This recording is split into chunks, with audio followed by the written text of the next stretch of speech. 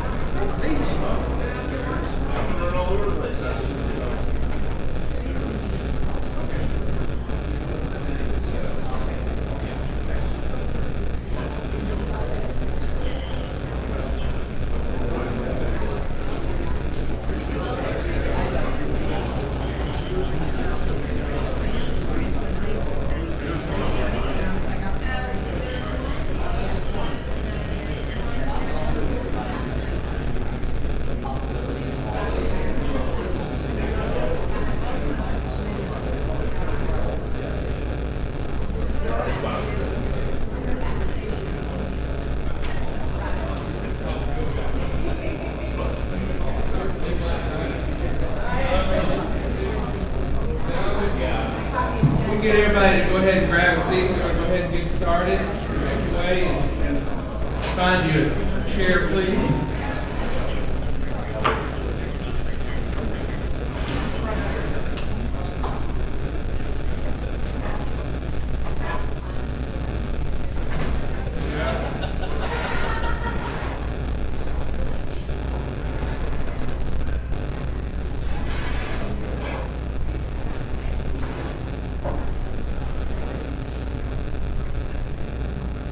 Good morning. Good morning. All right. What a beautiful day it is today. And it's a pleasure to be in here and be with you guys today. This is the 2018 Emergency Preparedness Summit and Fair, hosted by U.S. Congressman Michael Burgess. And we're excited to be here with a lot of different vendors and programs and activities with outside vendors and displays, as well as our inside vendors, to provide you with emergency preparedness information and and documentation and things that will help you and your household, your workplace, be prepared for emergencies. But again, it's my pleasure. My name is Jody Gonzalez. I'm the Denton County Director of Emergency Services, which is Fire Marshal and Emergency Management for the county. It's my pleasure today to be able to introduce several of the key people that make this day happen, as well as the sponsors from the city of our town of Little Elm. We're proud to have with us today Mayor David Hillock, Mayor of the town of Little Elm, to welcome you. Mayor.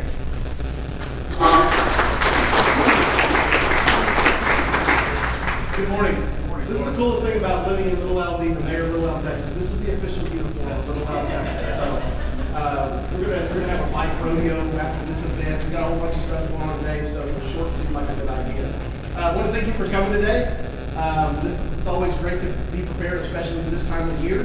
We're kind of rolling into the really fun times. My hope is that this summer will just be full of sunshine and butterflies, and that's it. And we'll have beautiful days on the beach. But I do appreciate Congressman Burgess putting this event together just to be prepared, to make sure that we're ready for whatever comes in case it comes. And hopefully all we'll have to worry about is how much sand we'll carry it back into the house. But if something bigger comes, we'll be ready for it. So thank you for coming out today. I look forward to getting a lot of great information, and probably for me personally, more importantly, going and seeing the helicopter. That's my favorite thing.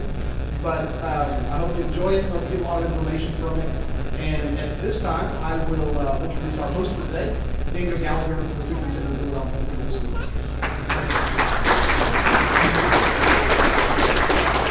Thank you for being here. First, I want to say, obviously, Mayor Hillock and I did not call each other and coordinate.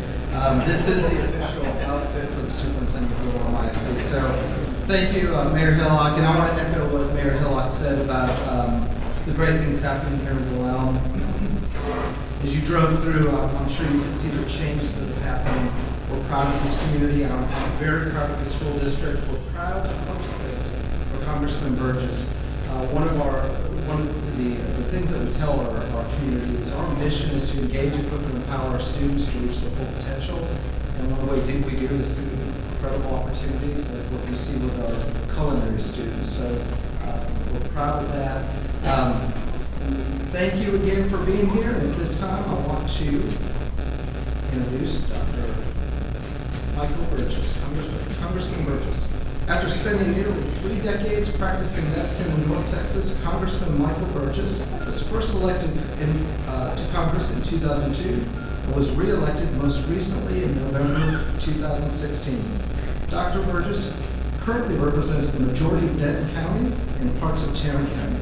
As of the 115th Congress, Dr. Burgess is the most senior medical doctor on both sides of the aisle, serving in the U.S. House of Representatives. He serves on the prestigious House Energy and Commerce Committee, where he is the chairman of the Subcommittee on Health. He also serves as a member of the Subcommittee on Oversight and Investigations and the Subcommittee on Digital Commerce and Consumer Protection. In addition, he is a member of the House Rules Committee and the Helsinki Commission. So please join me in welcoming Congressman Michael Burgess.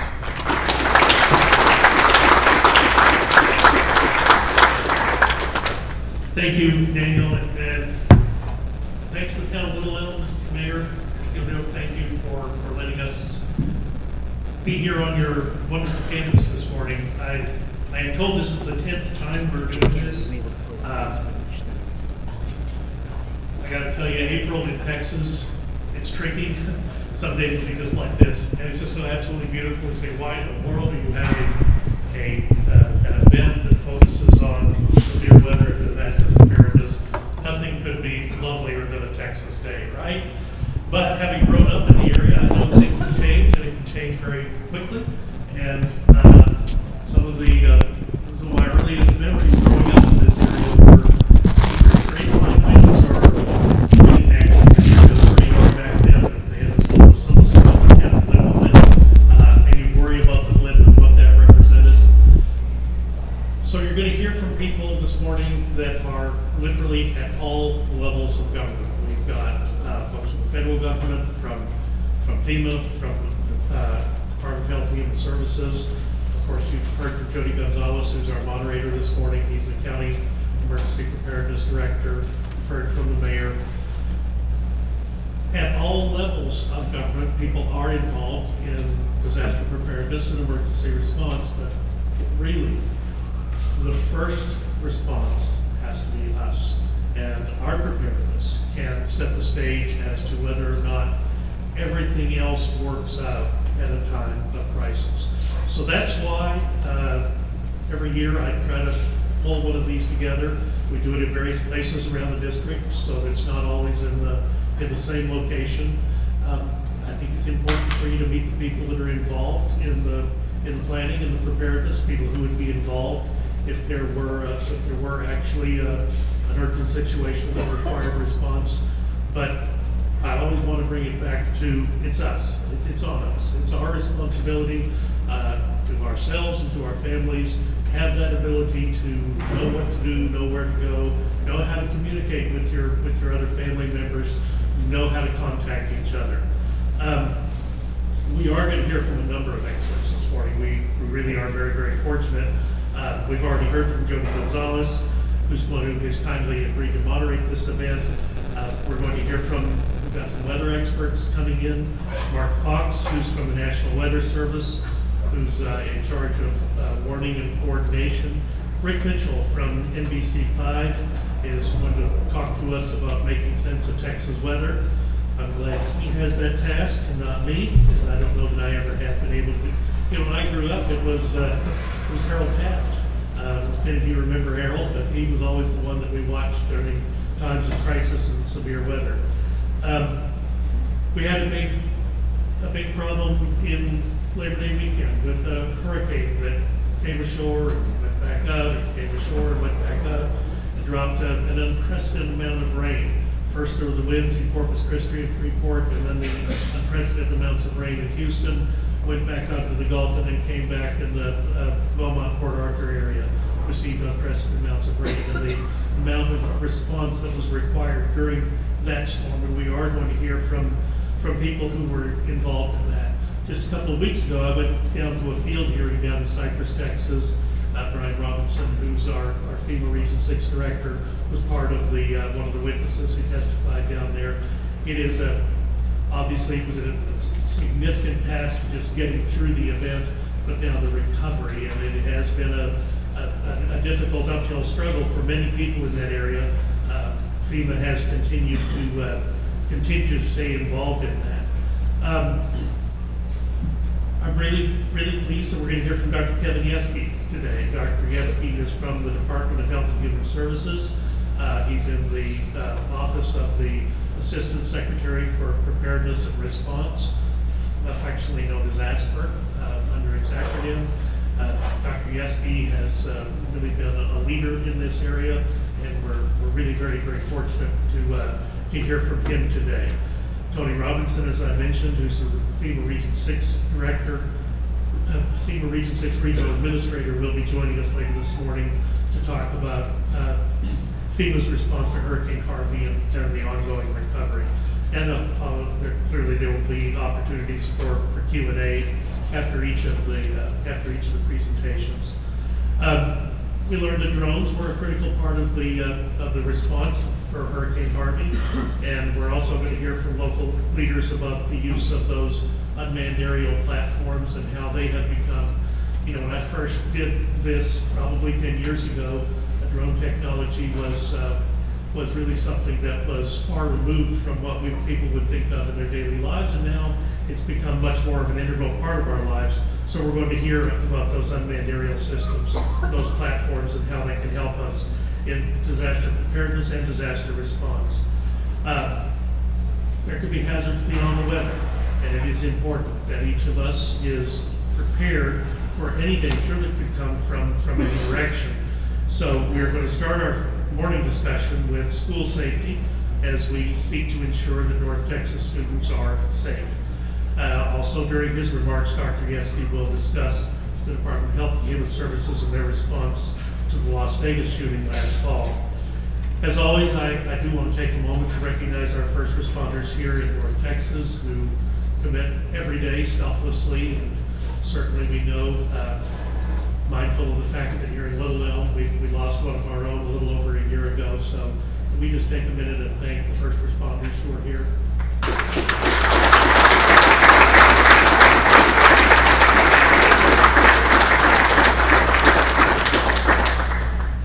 And that's true, they are the first responders, and they're here to help us, you, the citizen, but I can't emphasize this enough.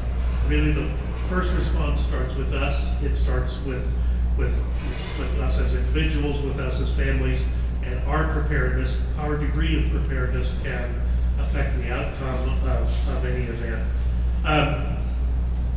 Again, thank you to all the participants and everyone who's gotten up early on a Saturday morning. I realize there's lots of things that compete for your time. It is a lovely day. Seems like most of the years that I do this, there's kind of like an impending bad weather event that kind of drives some momentum to be here and get the information. Today is deceptive. Again, it is so unbelievably nice. Dr. Yeski, you're probably wondering why everybody in the country doesn't live in Texas. As you can see around here, they're actually moving here, and that's a good thing. It's an area of phenomenal growth.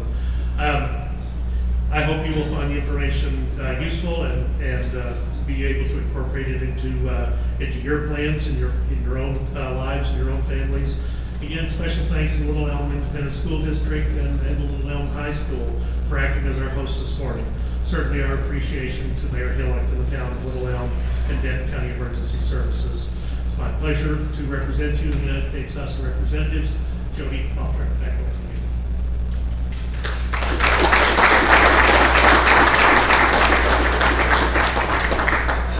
This is the official dress right here for the doctor.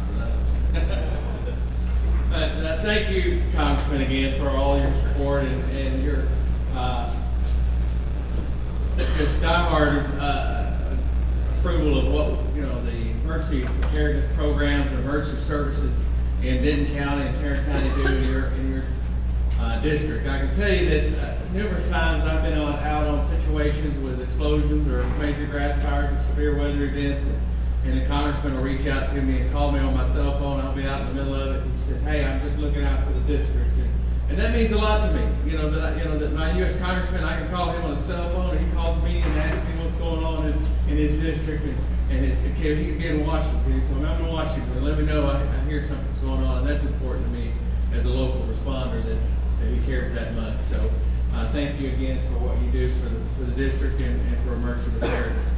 With that, we'll move forward to a presentation by Little Elm ISD on school safety. There is a little bit of a change. The moderator today, instead of Billy Coburn, who's the Director of Safety and Security, was not able to be with us here today, but Dr. Tony Tipton is going to step in over community resources for the school district. And if you will, also, there is a packet in the back of your form here that does have each one of the listed speakers here today and their background information and a little brief on who they are and where they're from. So that is information in there as well that you have for reference material on all of your speakers here today. One other note, housekeeping note, that this is event and this speakers today are all being live streamed to Dr.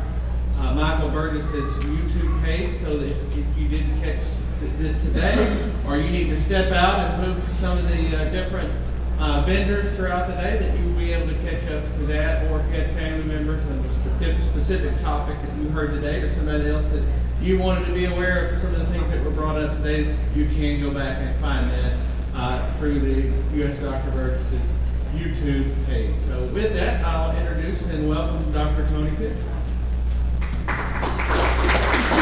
So thank you so much for coming today, and we're pleased to have you here. And I was it was very nice to hear the Congressman's words about thanking our first responders, because it means so much to us in Little Elm and what they do for us. And in fact, it's kind of timely.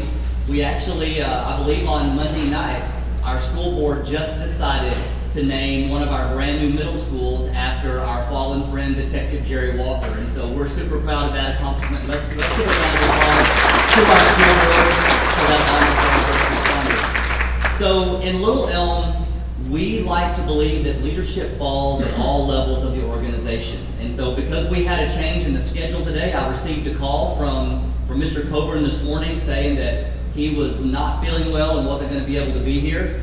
And so Mr. Coburn has nominated Mr. P from Little Elm High School is going to be our moderator for our safety briefing today. So I'm going to ask Mr. P to come on up. And while he's doing that, I'm going to introduce the members of our panel.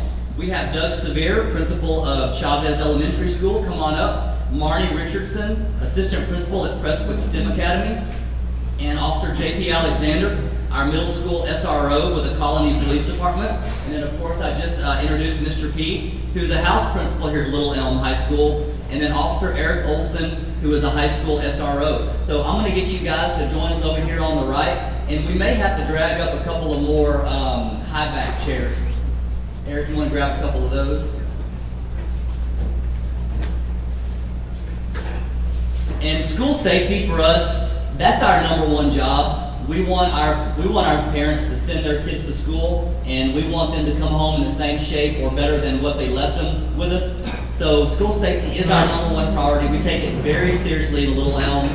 And as I think you'll see, we have a wonderful plan in place to help keep kids safe and also the adults who serve in our buildings. So Mr. P, I'm going to turn it over to you and let you seat the guests and let you get it started.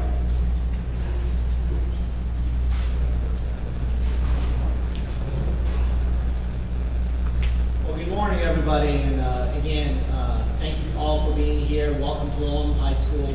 I am extremely blessed and proud to be here where I'm standing because for the last 3 years I've served as an assistant principal here at the high school. And when Mr. Coburn called me this morning and asked me to kind of step in and kind of moderate, for a split second I was just a little bit nervous, and then I said to myself, I do this every day. There's nothing to be nervous about. So when we talk about school safety and working with all of these people here, this is something that we do best. We focus on two aspects as principals. You know, safety and security is one of the top priorities, and then the instruction is the second one. And without feeling safe, the instruction couldn't happen. So Little Elm ISD has a comprehensive safety and security program in place. We take the safety of our students and staff very seriously, and as part of our program, we use the best practice to ensure we do everything possible to protect our students when they are in our care. So from the moment we open the doors in the morning to the moment they load up on the buses and the parents pick them up, we are here serving your kids and making sure that they're taken care of. Some of the examples that what we do in Little Elm ISD is, I'm going to start off with the camera system.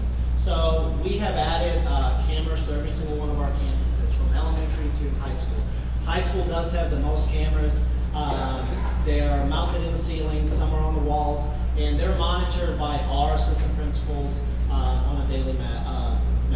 And at the high school level, we have 4 houses. We are split into by alphabet, and each house office has a secretary and a counselor. Our secretaries and principals and the counselors are on dual monitors. One of them always displays cameras appropriate to the closest hallways that we supervise. Our front office staff also has cameras access, as well as our other assistants that are within our campus. Those cameras do store footage. We work closely with company CNR that monitors and helps us support with updates, trainings, or any kind of items that might pop up, so we can retrieve the footage and be proactive rather than reactive.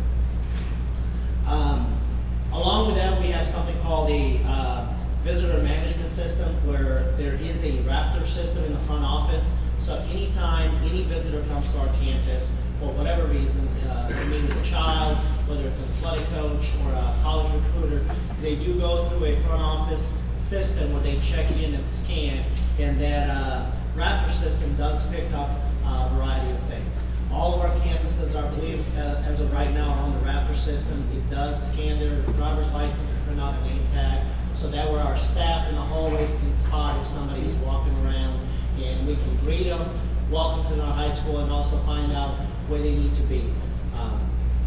We also have access control key fobs. Every one of our campuses will have a key fob that looks like this, and basically it's a quick access to the door. It will track and monitor entrance of personnel, and it's directly tied to the system that can be monitored on the back end, so we can actually automatically lock and unlock doors for events, such as athletic events, fine art events, and events like this, so we can go in and set a time when it unlocks and also locks it up. It helps us at the campus level here because of our passing periods and students being able to go from one end to the other one, so we can also lock and unlock at certain times, especially in the mornings when we open up the building and late in the afternoons. One of the things that we take pride in is drills. Our students and staff do enjoy those drills because we get to practice and do what we do best. So we do fire drill once a month, and we try to create scenarios, obstructed exits, and throw some curveballs at them so we can practice for a variety of scenarios. We will do lockdown drills, we will do inclement weather drills, and at that point, either myself or Mr. Azek, who's our associate principal, will get on the announcements, let the kids and staff know so we can follow protocol. We brief after those drills. We work closely with the LEPD as they work closely with us, and we obviously take it very seriously, and we take the feedback and we'll tune it up and try it again next time with better results. Every campus also builds a crisis team, and that crisis team also talks about items that are not necessarily on a daily basis going to happen, but we need to be prepared on that. You know, I can speak for the high school. We talk about events such as, you know, if something happens on a football field or a baseball field, you know, what do we do in a situation like that? If we have, you know, something happen in the kitchen, what would we do in a situation like this? So we tabletop it, we have discussions, and we basically find out the best case scenario. And again, having that partnership with LEPD and the fire department and just the town of Little Elm is crucial, so that way we can plan for our procedures and how they're going to be operational and best fit our staff and our community. The next item that we talk about is the campus training, team training, and these are the courses suggested by Texas School Safety Center. So Mr. Colvin and I do attend School Safety Center conferences over the summer, where we meet with other districts across the state, other law enforcement agencies, as well as our officers that attend NASRO. And we bring all those trainings back, and we talk about how it's beneficial and what can we do with those items here at the high school, here at the district, because it's not all just about the high school. You know, the elementary from K to 5 is where it starts, and then, you know, the secondary level begins. So all those trainings that we attend, we basically take that and train our staff here that couldn't attend, so that way we're all aligned and we practice anything from you know, the searches, the securing the locks, the doors, and the perimeter, and what that looks like. What are we looking for, you know, from the vehicles in the parking lot to the overall campus and the structure. One of the things that Mr. Coleman was able to add is a feature called the lockdown button. So right now all of our campuses are currently having this. In the front office there is a button that it's not a red button like the Staples button push it, but it is a button that you would have to pull. And the moment that button is activated, all of our outside doors are automatically locked. The key fob would no longer work. Only the key would work. And at that point, a series of things is triggered, such as the appropriate messaging to our superintendent's office, the police office. Obviously, the SROs get a call, the campus principal gets a call, and these notifications go out saying that we are in a lockdown. So therefore, you know, the next level of intervention is going to happen. And like I said, we're so blessed that the local police officer are here on campus. We have 2 SROs here at our campus. The police department is so nearby that we really have that sense of safety here, that we are well taken care of. One of the things that we added this year, and every campus has received a set of two-way radios. Our radios from the past were analog, now they're digital, so our reception is a lot, it's more clear, and the range is a little bit further out, which is crucial as we have events at the stadium, as well as out here on the field. So I've only tested as far as Chavez and our admin office Zellers that it is clear to the high school. So that gives me a good hope that our message can carry out that far. So our two-way radios are given to all the appropriate personnel, from the secretarial staff to the front office staff to the SROs and even our custodial maintenance staff, so we can stay in contact. And they do carry a two-way message back and forth. Every campus has a vestibule built in, so that's basically the little entrance when you walk in that you can't just go straight into the building. You would have to go through the office, check in, and then be kind of buzzed into the rest of the campus, except for two. Chavez and Brent will be added this summer, so there's a plan in process right now. But if you came through the front office area to be here today, you would have walked through ours. To the left would be the front office area where you check in, where I talked about that Raptor system, but that's the vestibule that was built in. On the topic of SROs, like I said, we're blessed to work with these guys. We have two at the campus at all times. The goal is to have an SRO at each one of our campuses, and I believe that they're adding SROs each year. So the idea of having that report, working with kids, knowing your students on a daily basis, and having that mentality of guiding them to make those better decisions and being an additional adult that influences student lives is huge, on top of the safety aspect, who they are and what they serve. So again, we are blessed to be working with the SROs, and so thankful that they're here. And the last item on the agenda that I have is the unarmed security guards that we have at our campus. Right now we have 4 that are housed at the high school. I know Mr. Colburn has talked about adding more in the future. We are considering adding a security officer that would monitor district-wide cameras. From our system here at the high school, we have something called a command center. It's basically where we can watch all cameras from the district from K to 12 on huge monitors, and we have the weather and the news on TVs as well, so we can monitor what's going on district-wide. So we talked about having a security officer that will be able to retrieve that footage in a timely manner, so when incidents do happen, or we see something potentially happen, that we're proactive. But right now we have 4 security officers that help us monitor and monitor the perimeter outside, check the doors to the classrooms, walk the hallways, and basically just kind of give us an idea of what's going on, recognizing the students, recognizing the adults in the building, and just being there to greet and meet, but also help us with that overall safety factor. That's about as far as I have on the agenda. Again, I'm Mr. Alan Poslamich. I'm one of the assistant principals at the high school. And again, I enjoy working here with these guys, so we will open up for questions. Sure. And so I think one of the pieces that we wanted to do was open it up for questions. If anybody in the audience has any questions about school safety, I know it's really on the minds of folks right now with things that are happening in our country and around our state. So if anybody here has any questions about school safety, you have the folks right here in front of you who can answer that right at this time. So if there's anything out there, we'd love to hear from you. Yes, sir, Mr. Gallagher. I don't have a question. Okay. I have a comment. I want to thank, again, Ellen, Mr. P, you did a wonderful job explaining, especially on the fly when our Director for Safety and Security couldn't make it today. So thank you for that. But I want to make a comment and add on to what you just said.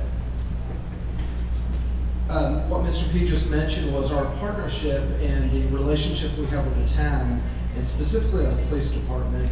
We have an incredible relationship with Chief Harrison and the town, and I want to thank the mayor for his assistance with that.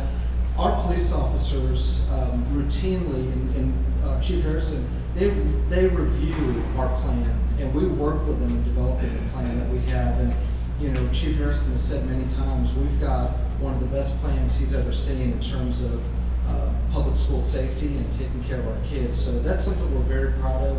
And again, just working with Chief Harrison in the town, we're blessed that we have that relationship, and blessed that we've got just the partnership with them. So I want to thank them for that, and again, thank the panel for answering questions and being here today. So I actually do, this is even though I know the plan pretty well, that there's some pieces of it that I need a little clarification on. I have 2 students that go to Little Elm ISD.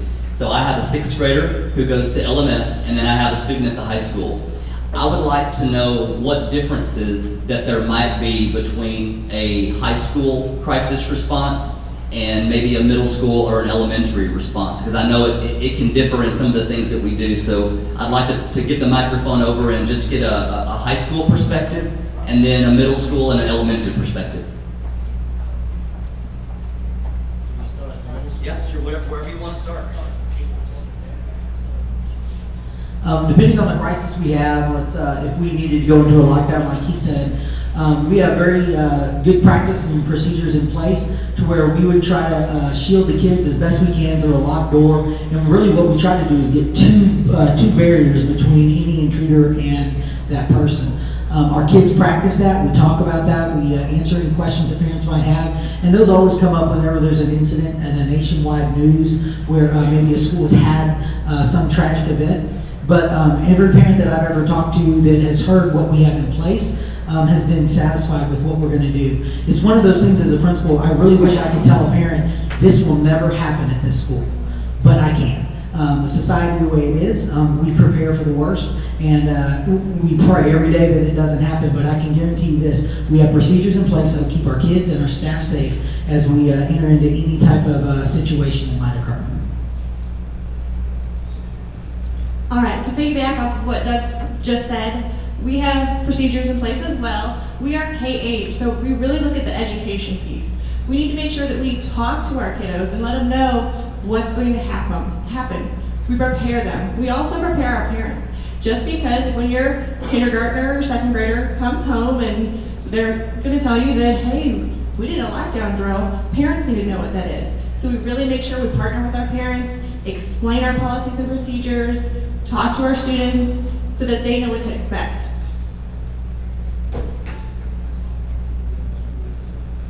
As far as the high school is concerned, again, I'm fortunate to work with Mr. Colburn because his office is housed here. So him and I exchange a lot of ideas, and I really do take pride in what we do, we build together. What will come up is a EOP binder and a folder. So we have 2 versions. One is a visual version that's shared to all of our staff members with all the procedures from inclement weather to tornado to lockdown to any case scenario.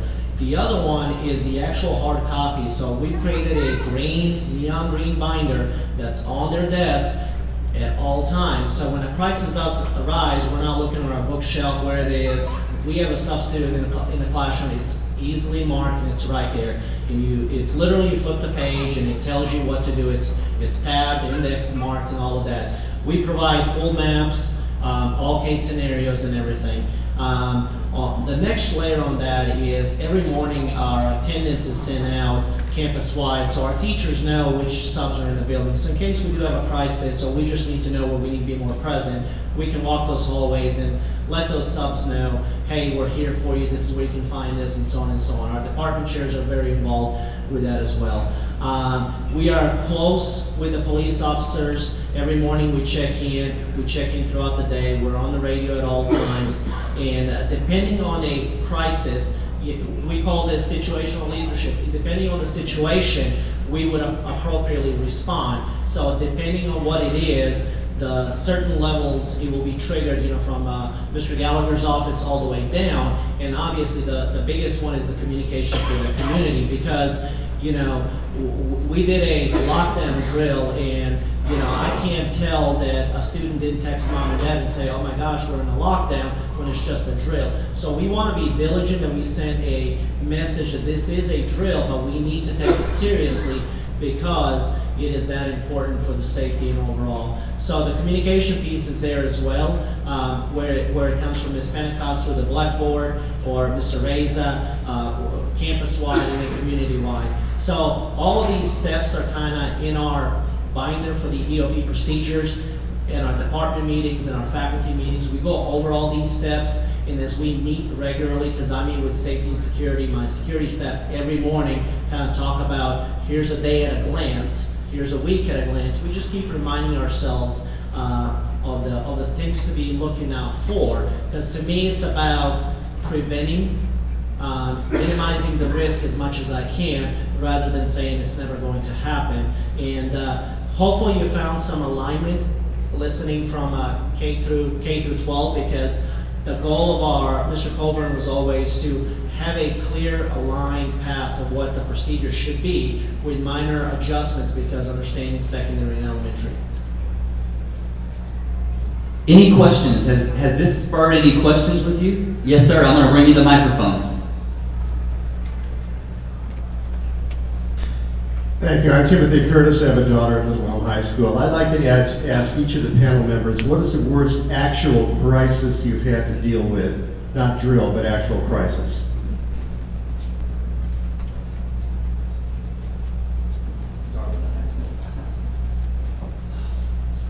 I'll take a second and just think, because in the last 3 years, I would have to say that I remember that we possibly had a maybe a smell odor that was coming, and we weren't sure if we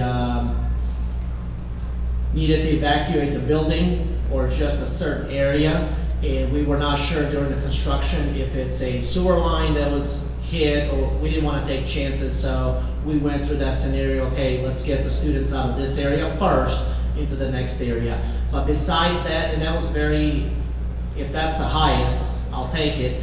But the next one would be just inclement weather, being outside on the baseball field for an event and just having everybody come out inside the hallways, because we knew that Coach Howells, who monitors the weather in the city, has communicated, we have a storm coming in, lightning was spotted, so we need to go ahead and head inside. Mr. Olson? So I started at the high school back in 2013, then promoted up to detective, and recently was asked to come back to help out as the second SRO here. So right after I started, within about 3 weeks of me first getting assigned to the high school in 2013, I had a coach that was walking by my office in the morning, saw him every morning, and he walked by, I said good morning, and kind of stuck his head back and he goes, "Hey, I forgot to tell you, yesterday out at the football field, there's a kid that said he was going to bring a gun to school and shoot up the school. So I just thought I'd let you know." He started walking back away from me. So I go and I grab the back of his shirt collar and I drag it into my office. I said, "Okay, we're going to have a conversation now. Tell me what's going on." So we find out who the kid is, what the nature of the threat is, and I was brand new. I didn't know our lockdown procedures. I got put into the school in the middle of the semester. So I was the other SRO at the middle school. I had just started at the beginning of the semester, so there wasn't a whole lot that we knew at that point in time. But I made the decision that we were going to move into lockdown because I didn't know where my threat was. I didn't know what we were doing. So we went ahead and moved into a lockdown situation, and within 7 minutes, I had every police officer from Little Elm here around the campus somewhere.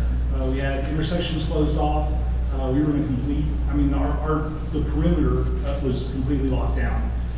Within 12 minutes, we had Frisco PD, Denton County Sheriff's Office, Oak Point PD had come over. I believe Prosper had come down. So we had agencies from all over. There was a guy from Frisco that I had just met by happenstance the week prior, and he's calling me going, "Hey, my guys are staged over at the fire station." He was an SRO at Lone Star High School, just down the road on the other side of 423. So we're staged, we're ready to go. You let us know what you need, we're here. It took us about 20 minutes to figure out that we did not have a threat on campus. We were able to locate the student with parent down in Dallas. He had made the threat, and that ended up being dealt with. But it was a great learning procedure for me to figure out what our policies and procedures were, and we really were able to have a great debrief for that. Mr. P was not here at that time. He's joined our staff since then. That gave us just a great way to kind of really know what we were doing and have an actual live event that was not a drill. We were in lockdown, I believe, for about about an hour total. Even though we figured out that the student was not with us, we still wanted to make sure that we didn't have any other threats. We were already here, we were already in our protocol, and we swept the building and made sure that everything was safe and secure and went on about our day. Yeah, one comment I wanted to make. I appreciate you bringing up the threats. We live in an age where every child, every student, for the most part, has one of these, and how do you monitor this? One of the things that we do in this district, we have several filters that we use, and one of them is called Gaggle, and it sends when there's anything, keywords, any type of threat, it catches words like gun or shooting, anything like that, it sends a message directly to the administrators, directly I receive the message, our deputy superintendent receives the message, we all receive these messages, so what happens immediately is we contact the campus, get them on it, they'll contact the officers, and I can tell you, it's happened on the weekends. We'll get a message over the weekend, and the first thing I do, I pick up the phone, I call our deputy superintendent, he's on the phone with, typically to be Chief Harrison, and we go through our protocols and we follow through, and we had an incident, not an incident, but a situation, potential situation, not too long ago where it was on the weekend, went through the protocols, we were able to stop the student before school even started. So it was a false threat, it wasn't legitimate, but we take every single threat seriously, and again, in the digital age that we're in, it's very, very tricky, but we're always on top of that, and that's something I want to thank this group for, because they don't ever stop working, because when it comes to student safety, it's 24/7. Thank you, Mr. Gallagher. Well, I think we're being flagged for time. We have other events that are behind us here. Thank you for your question. I wish we could have gotten to all our panel members, but I know they'll be here. And by the way, we're always here for you and your questions. It's not just today. This is what we do. Student and staff safety is our priority. So anytime you have a question, Mr. Gallagher has an open door, as do I, and as does our safety and security, Billy Coburn, our principals, our APs, our officers. So if you ever have any questions, concerns, let us know, reach out to us, and let's give a hand to our panelists today. Thank you very much. And thank you, Mr. P, for stepping up and taking the lead on the fly this morning. So thank you guys very much. Appreciate it.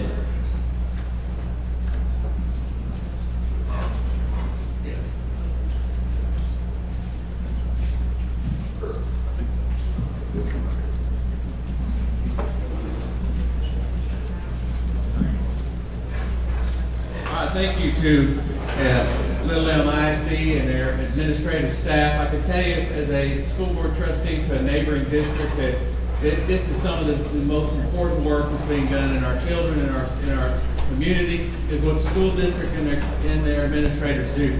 Real quickly, before we get on to this, I do want to recognize a few additional folks that are here today, if you will. Mayor Sue Tamer from Town of Copper Canyon. Mayor, thank you for being here. Also, we have with us Mayor Mike Donnelly from Double Oak. Thank you, Mayor, for being here. And then we have Mr. Jim Carter, who is the president of the Denton County Emergency Service District Number 1. That is the emergency service district that services Argyle, Copper Canyon, North Lake area, and the southern part of the county. So thank you guys for being here and representing your community. Our next presentation is Water Safety Skit number 1. So we have several water safety skits here to present to you today from Little Elm Fire Department, Lake Town Clowns, Kevo, and Coco, right? Yes, sir. All right, bring it on, boy.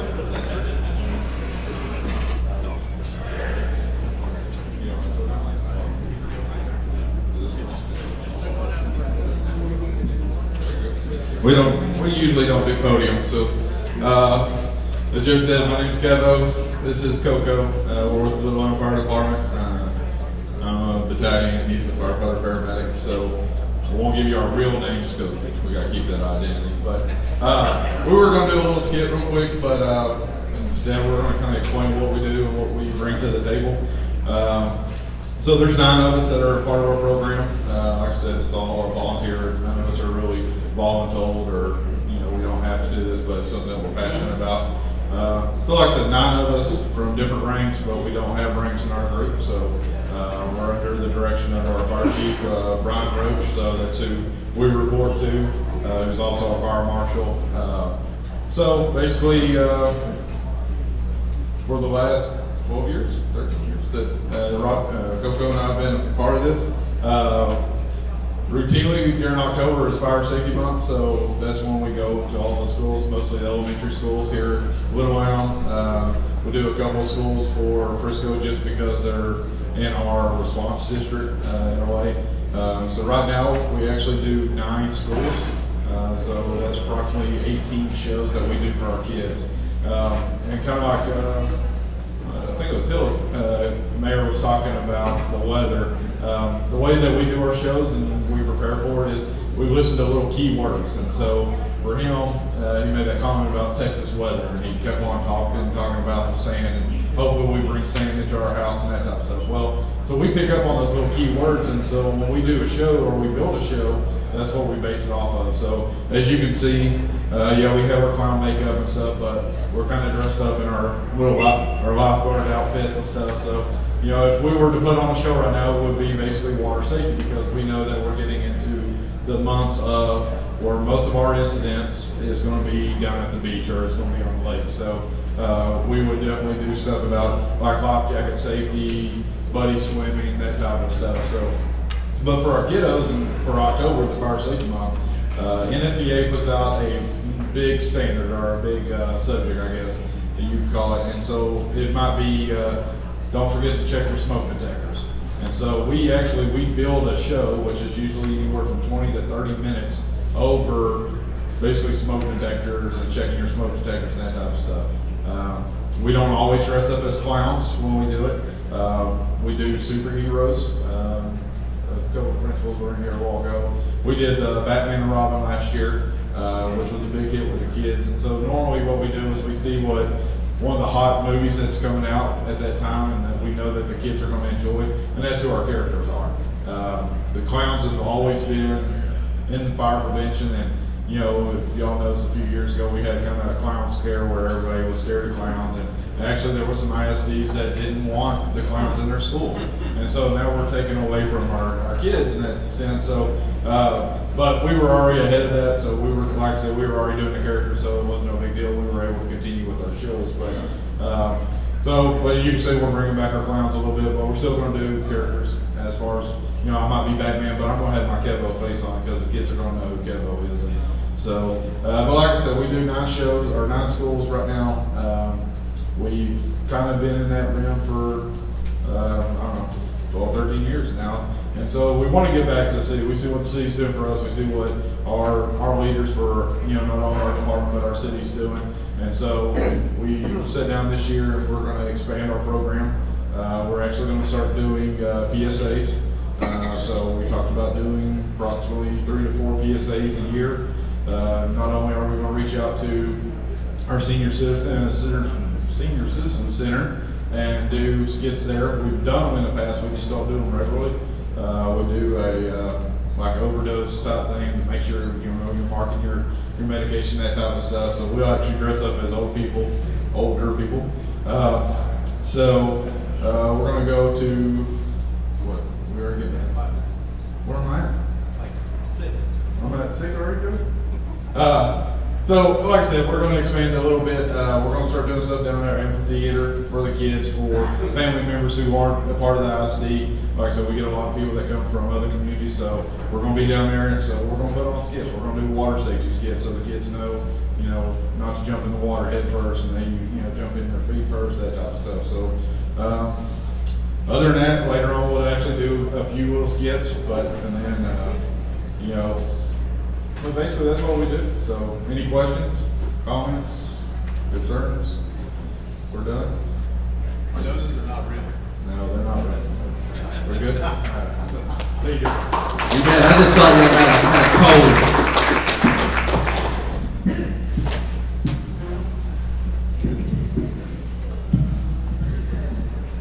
Thank you guys from the Little Elm Fire Department for giving us that presentation.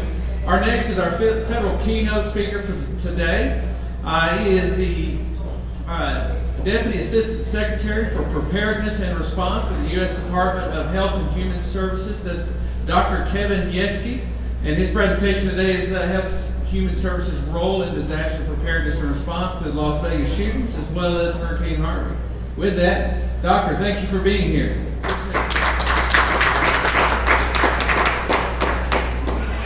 Good morning, and thanks for the opportunity to participate in the Preparedness Summit, and thanks to Congressman Burgess for extending the invitation for us to come down in and participate in the conference. But can everyone hear me in the back?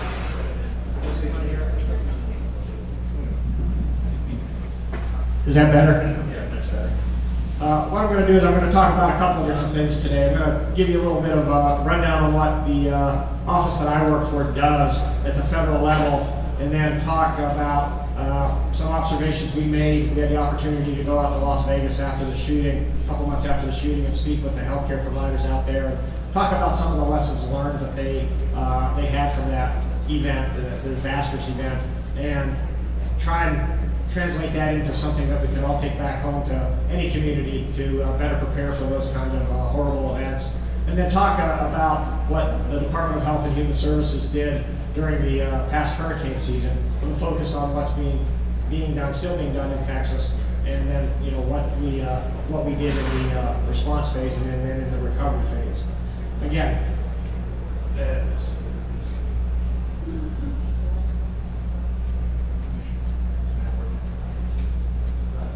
not advancing.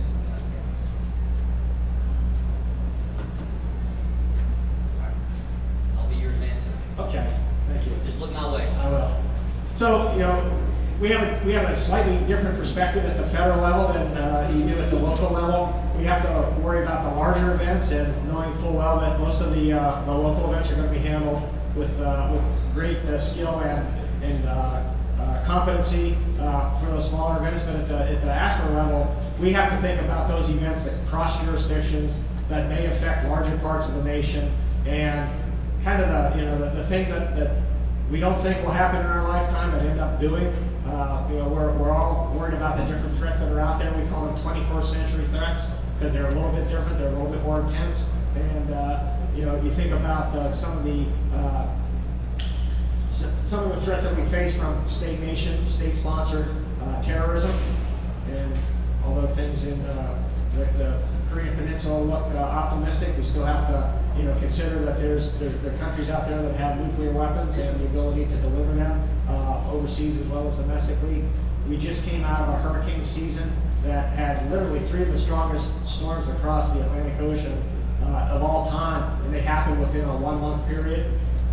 So we had to respond in different areas to those strong storms. We worry about shootings, we worry about chemical weapons and other weapons of mass destruction. We worry about large infectious diseases like pandemic influenza, which we had 2010, 2011 timeframe. And then something that we really haven't worried about that much until recently is cybersecurity. When you think about some of the medical devices that we use in our hospitals and at home, that those devices can be hacked, turned on and turned off, and controlled by entities outside of the people who are actually using them. So those are the kind of considerations we have to deal with at the federal level. And again, at the local level, we know you deal with those, but as I talked to Julie earlier about local threats here, it's wildfires, severe weather, things like that. Those are the most immediate threats that you worry about at the local level. Our perspective is that, plus some of these other larger threats. So our office was set up after Katrina. Hurricane Katrina, the federal response, particularly the medical response, was disjointed. It was uncoordinated, and while it was reasonably effective, it could have been better. It could have been more efficient. And so the Office of the Assistant Secretary for Preparedness and Response was put together to coordinate the federal health response system. And the Department of Defense went through this earlier in their history in trying to coordinate how the services, the Army, Navy, Air Force, Marines, fed into combatant commands. And that was part of the Goldwater-Nichols Act, where they coordinated the services activities to support combatant commands. And that's what our office does. We coordinate the federal health responses so we can put those resources in the field in a response in a coordinated and effective way. So our mission is pretty basic. It's to save lives and protect Americans from 21st century health threats.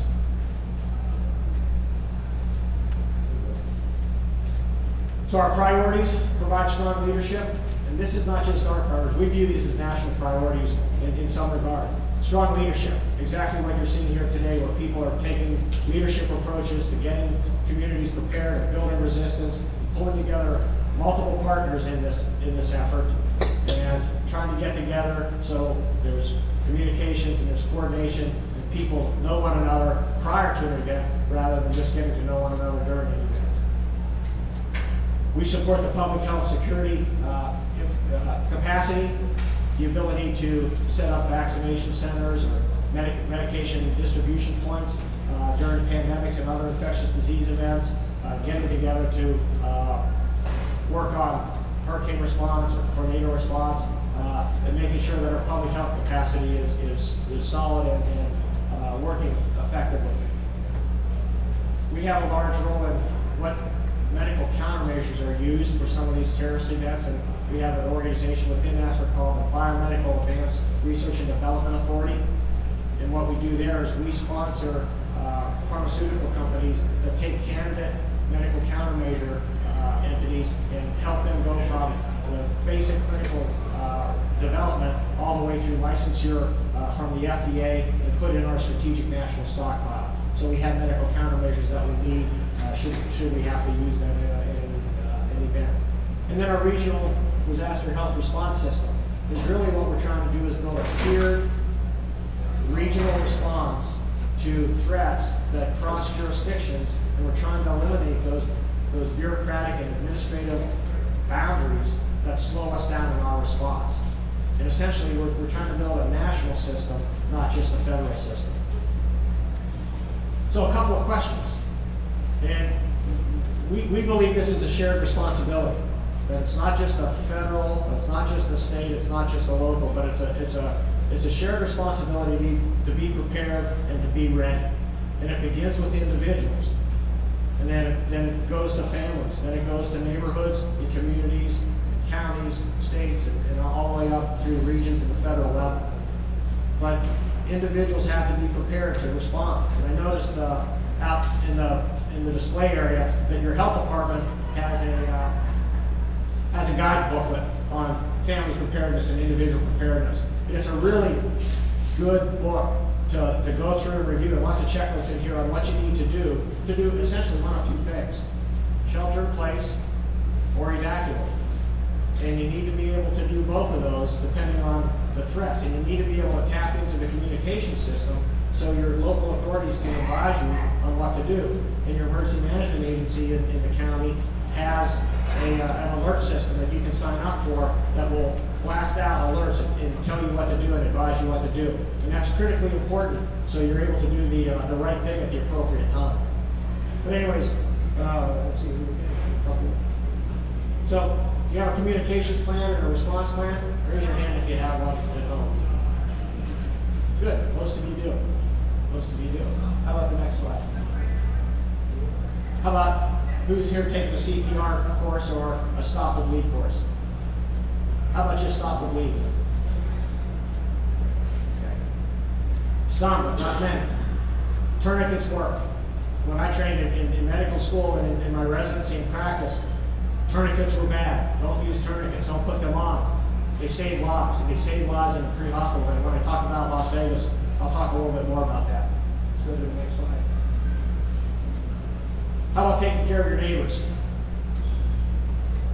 I used to, when I lived in Maryland, we got snowstorms, and every snowstorm, we'd go over and knock on our neighbor's door. She was an 80-some-year-old lady who lived by herself. We made sure she had food, made sure her heat was on, things like that. Or if she didn't have that, we would get it for her. But, you know, across the street, on either side of your house, that's part of the community resilience that we need to build. So again, I work for the federal government, but it's so important to talk about individual and community preparedness and resilience. That's where it starts. And I'll state the obvious, but the fact is we as feds support the states and the locals, and we do a better job when the states and locals do a better job. And when we have to come in and do everything, that slows down our response. That slows down our ability to provide that support.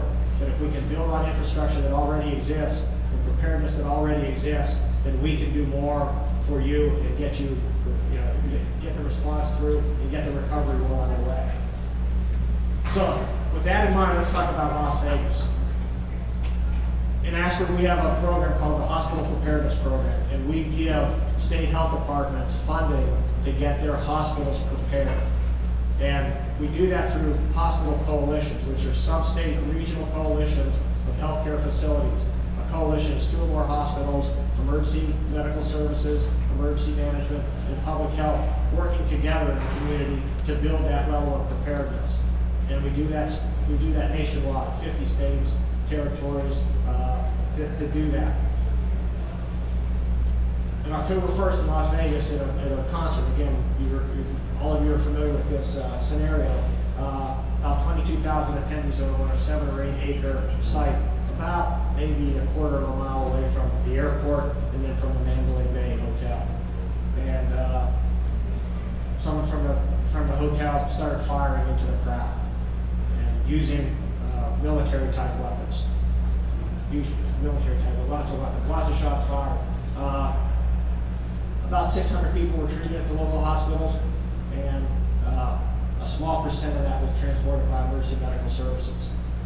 Right? So lots of patients, lots of people with severe head injuries, chest injuries, abdominal injuries, and orthopedic injuries with vascular. These were very injured people. These are the type of injuries you see in military combat. And a lot of hospitals aren't used to seeing that, even the level 1 trauma centers. They're just not familiar with seeing those types of injuries.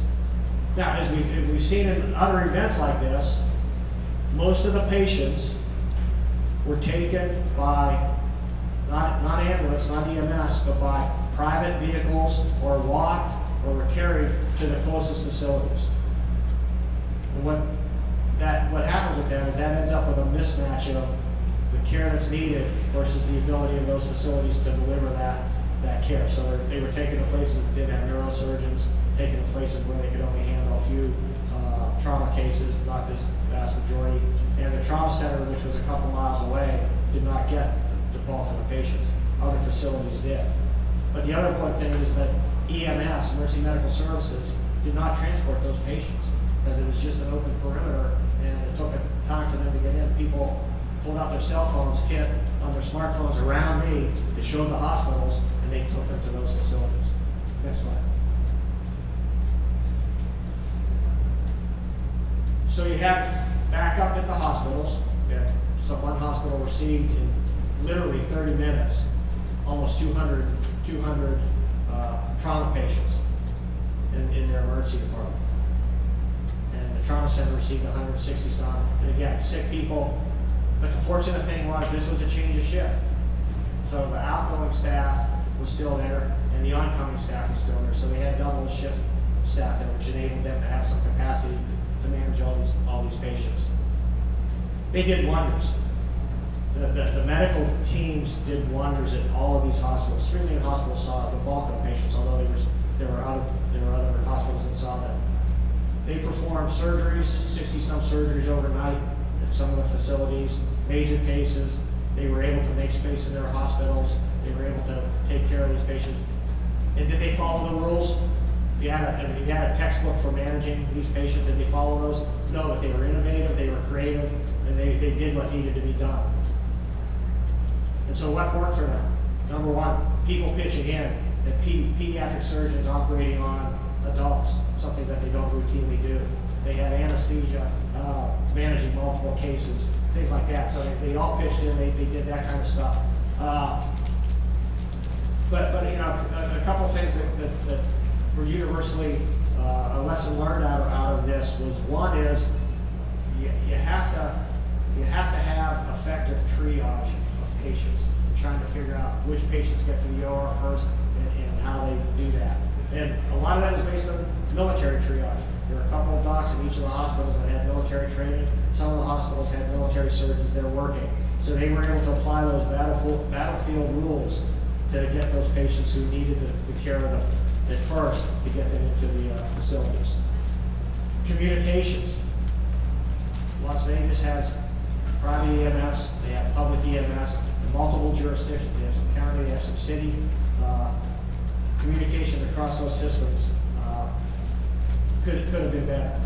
And we see that. I mean, we see that almost everywhere we go where these events don't respect jurisdictional boundaries, and you have issues with protocols and procedures and communications and things like that. So that's important. Emergency medical services. Again, being unable to get all the patients to the hospitals, could have been able to transport patients and distribute those patients out a little bit better to some of the other hospitals that could have taken care of the lesser injured patients. And being, EMS usually takes it from point of injury to the hospital. They don't do that inter-hospital movement that much, so that's a protocol that needs to be implemented. But what really worked was the use of tourniquets. A lot of patients came in with tourniquets on their extremities, applied to their extremities to stop the bleeding from these devastating injuries.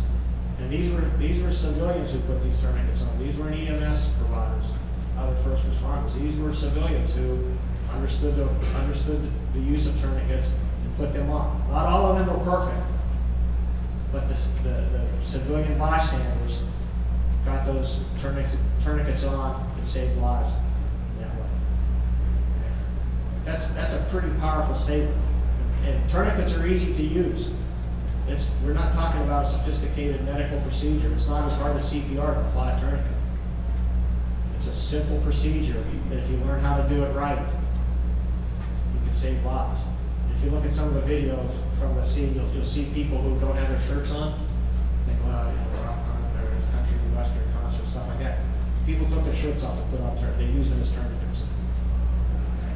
So I can't emphasize the importance of learning how to use a tourniquet. It can save lives. People can bleed out within minutes.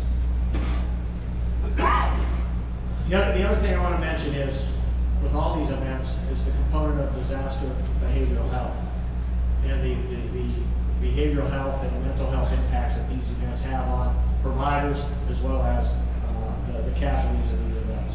And we went to the hospital, we talked to people, we talked to them probably 6 months after the event, and you can still see that some of these emotions and the impact that it had on the hospital providers was still fresh. They were still impacted by that, and they had gone through the proper mental health, psychological first aid and things like that. But it's important, and we talked, I had a panel up here about from the schools earlier, and being able to, when an event happens, and look at children and figure out how they're dealing with this. And kids don't necessarily process things the way that adults do. And they may be having bad dreams and not doing well in school and having other behavioral disruptions that may not manifest like it would in an adult. And then you think about it, and kids get, if you watch TV, it's like a continual loop of this event happens, they show it again, they show it again, they show it again, they show it again. As adults, we recognize that's one event. But kids watch that and say, what? It's just happening again and again, and there's 10 events or there's 15 events. And they don't recognize that it's the same thing being played over. So you really have to be mindful about behavioral health impact, particularly on kids. And it strikes me, I have an 11-year-old son. Last year we were at the movies, and in the theaters they always say, in case of emergency, here's the exit, go to the exit, go to the exit. And my son looks up at me and says, Dad, are the bad guys going to come in here and shoot us? We live in small rural Pennsylvania. We don't get much of this, but there's enough of it that shows up on TV, and they do the drills in school, like you do the drills. But it's just that's the way they process that. So that resulted in a long conversation with him about what to do and how to respond and how to be prepared. And this is why they're doing that in the movie theater. So, but it impacts kids and it impacts adults in different ways. There's a couple useful aids for behavioral health. One is our National Disaster Distress Helpline, and you can see the numbers up there. We use that a lot in disasters, and we get a lot of use out of that in disasters from HHS, or Substance Abuse Mental Health Services Administration. And we have some other ways to get information out, because again, getting information out is important, and there's multiple ways to get it, but it's not always accurate. There's always the fog of war after an event, and trying to get accurate information, mostly from your local disaster or your emergency management agencies. But we have the ability to put information out, and best practices, and there's multiple different sections for that. Our technical resources area in Tracy, ask for Tracy. We have an assistance center, and we have an information exchange. The first one, the technical resources area, you could just type Google ask for Tracy, you'll come into our website, and you can get information you need on that. So I recommend when you go home sometime this week is you just get familiar with this. There's lots of very good information on disaster response and preparedness there. Some other mass violence resource examples in programs. So again, this is some other useful information. I would like to spend a minute or two talking about a program we developed called Empower. And our healthcare landscape's changing. There's less emphasis on inpatient care and more emphasis on outpatient care. We have a lot of people living in the community who are on durable medical equipment, like ventilators. We have a lot of people now with chronic diseases. In fact, our disaster medical assistance teams, when we responded to the 3 hurricanes this past fall, a lot of what we saw in our medical tents weren't acute injuries, but they were the complications of chronic medical illnesses where people ran out of medications, where they weren't able to seek care, and they came in for chronic problems. So we have to change our response profile a little bit to be able to take care of those types of patients more. But our Empower system is we're able to get CMS databases and look at those databases and identify people who are like dialysis patients, people who are on durable medical equipment, and proactively, before a storm, identify those people, contact them, and help evacuate them. We did that a lot in Puerto Rico and the Virgin Islands after Hurricane Maria, to work with our urban search and rescue partners to evacuate those folks before the storm. Because after the storm, it's really hard to do that, and particularly with dialysis patients, it's critical that they get the dialysis they need every couple of days. So, what do we do in ASPR during a response? First of all, we support state locals. Your governor, through FEMA, requests our services. So we just don't come in. We get pre-deployed, but that's at the governor's request to assist. We work with our federal partners, FEMA, we work closely with at the regional level and at the federal level. Other partners we work with are the Veterans Administration. They have facilities and they have capabilities that they work with us, and the Department of Defense. And they're strong partners with us on a lot of our responses. And they provide medical care and medical resources and logistics that we don't otherwise have. So we do public health. We have 17 functions in the National Response Framework that we do under our emergency support function. Everything from risk communications to environmental health, to water safety, to drug safety, to animal health, to human health, and public health. We have a wide swath of responsibilities that we undertake in response. Our programs, we have the National Disaster Medical System. Texas has a couple of teams. Texas 4 is in this area, and they were a key team that responded during the hurricanes here and in Puerto Rico and in Florida. So we value their support and what they do, because they're volunteers. They take their time to volunteer for us. So they're the public health part. We work with CDC and other public health organizations to take care of the public health needs that arise from this. Our Substance Abuse and Mental Health Services Administration assists us with behavioral health needs, and then we work with the Department of Agriculture and our veterinary teams to provide care for animals and in shelters and places like that. So, wide set of functions. Next slide. Our regional coordinators, we have regional coordinators in each of our 10 regions. We have a couple in attendance today, and they work with state and local planners and emergency management agencies and public health agencies to coordinate efforts. So we look at where we can be supportive. We know those in advance, and then when something happens, we're able to assist with that response. We're going to talk about our healthcare coalitions. We won't go into that anymore because we're running out of time here.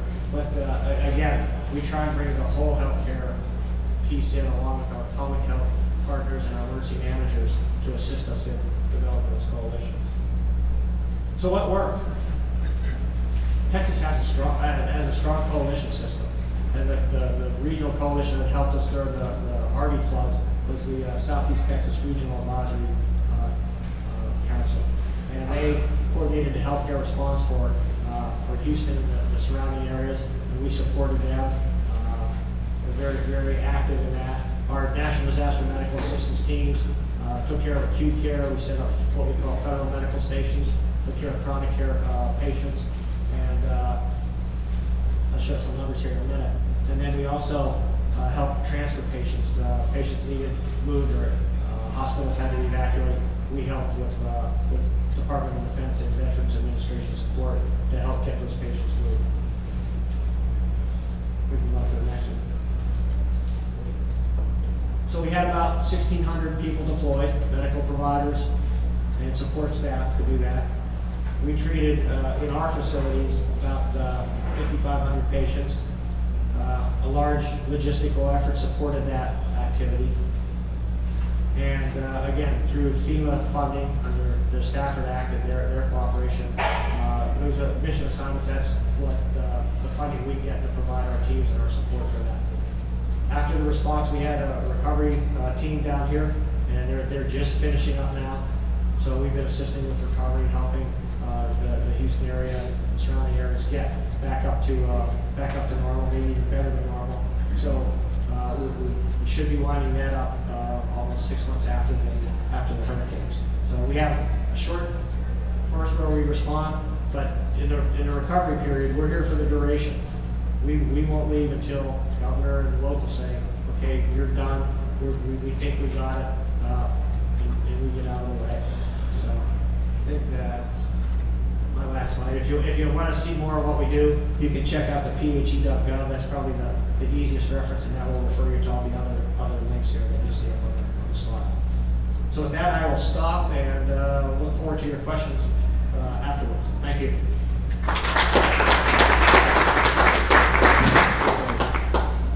Thank you so much, Dr. Yeski. Appreciate you coming down from Washington, D.C.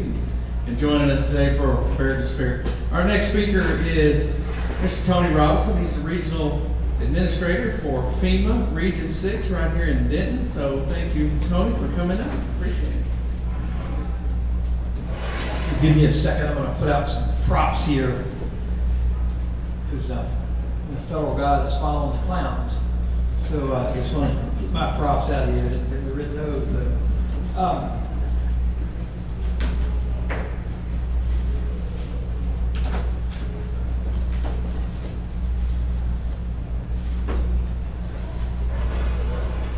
All right. We do.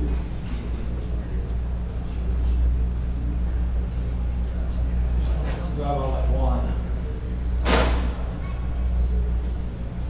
Yes, that is. All right, we're going to load up the presentation. But once again, welcome. Thank you all for being here, Dr. Burgess. Thank you for doing this. We just released our strategic plan within the agency. And the primary tenet of that is building a culture of preparedness. So this event really dovetails right into what we are doing. I'm going to talk a little bit about Hurricane Harvey, but I'm really going to focus on preparedness because at the end of the day, we're only successful as well as the private citizen is prepared. And so what we saw in Hurricane Harvey, and I'll touch on it a little bit, is that it was neighbor helping neighbor. FEMA's not a first responder, so you won't see any of our vehicles with lights on it out here. We do have some logistics and some communications vehicles. We're not going to be the person that's there to help somebody who needs to be pulled out of their house in the first hour. That's probably going to be their neighbor, and we saw that play out in Hurricane Harvey. So once again, citizens being prepared is really paramount to emergency management. Just want to start with a little bit. I am the administrator of our Denton office. We're located in Denton. So FEMA has a fairly significant footprint here in the North Texas area. We've got the regional headquarters located in Denton, Texas, up by the Department of Public Safety, Building 388. We also have a call center located in Denton behind the Lowe's there. That's where they take all of the toll-free calls for people who are registering for assistance. So they do that there. We've got 2 other facilities on the East Coast and West Coast. And then we have a logistics center in Fort Worth that stores a lot of the commodities that we send out, some generator, cots, blankets, some meals. We store those in Fort Worth so we can quickly get those out to the damaged area. And then we've got satellite offices from my office in New Orleans and Baton Rouge that are still working some of the legacy disasters there, Katrina, Rita, Gustav, and Ike. And we are getting ready to set up an office in Austin and Houston to be able to take care of the ongoing efforts from Hurricane Harvey so that we can focus on that effort and get some of our response staff ready for hurricane season. Anybody know how many days it is to hurricane season?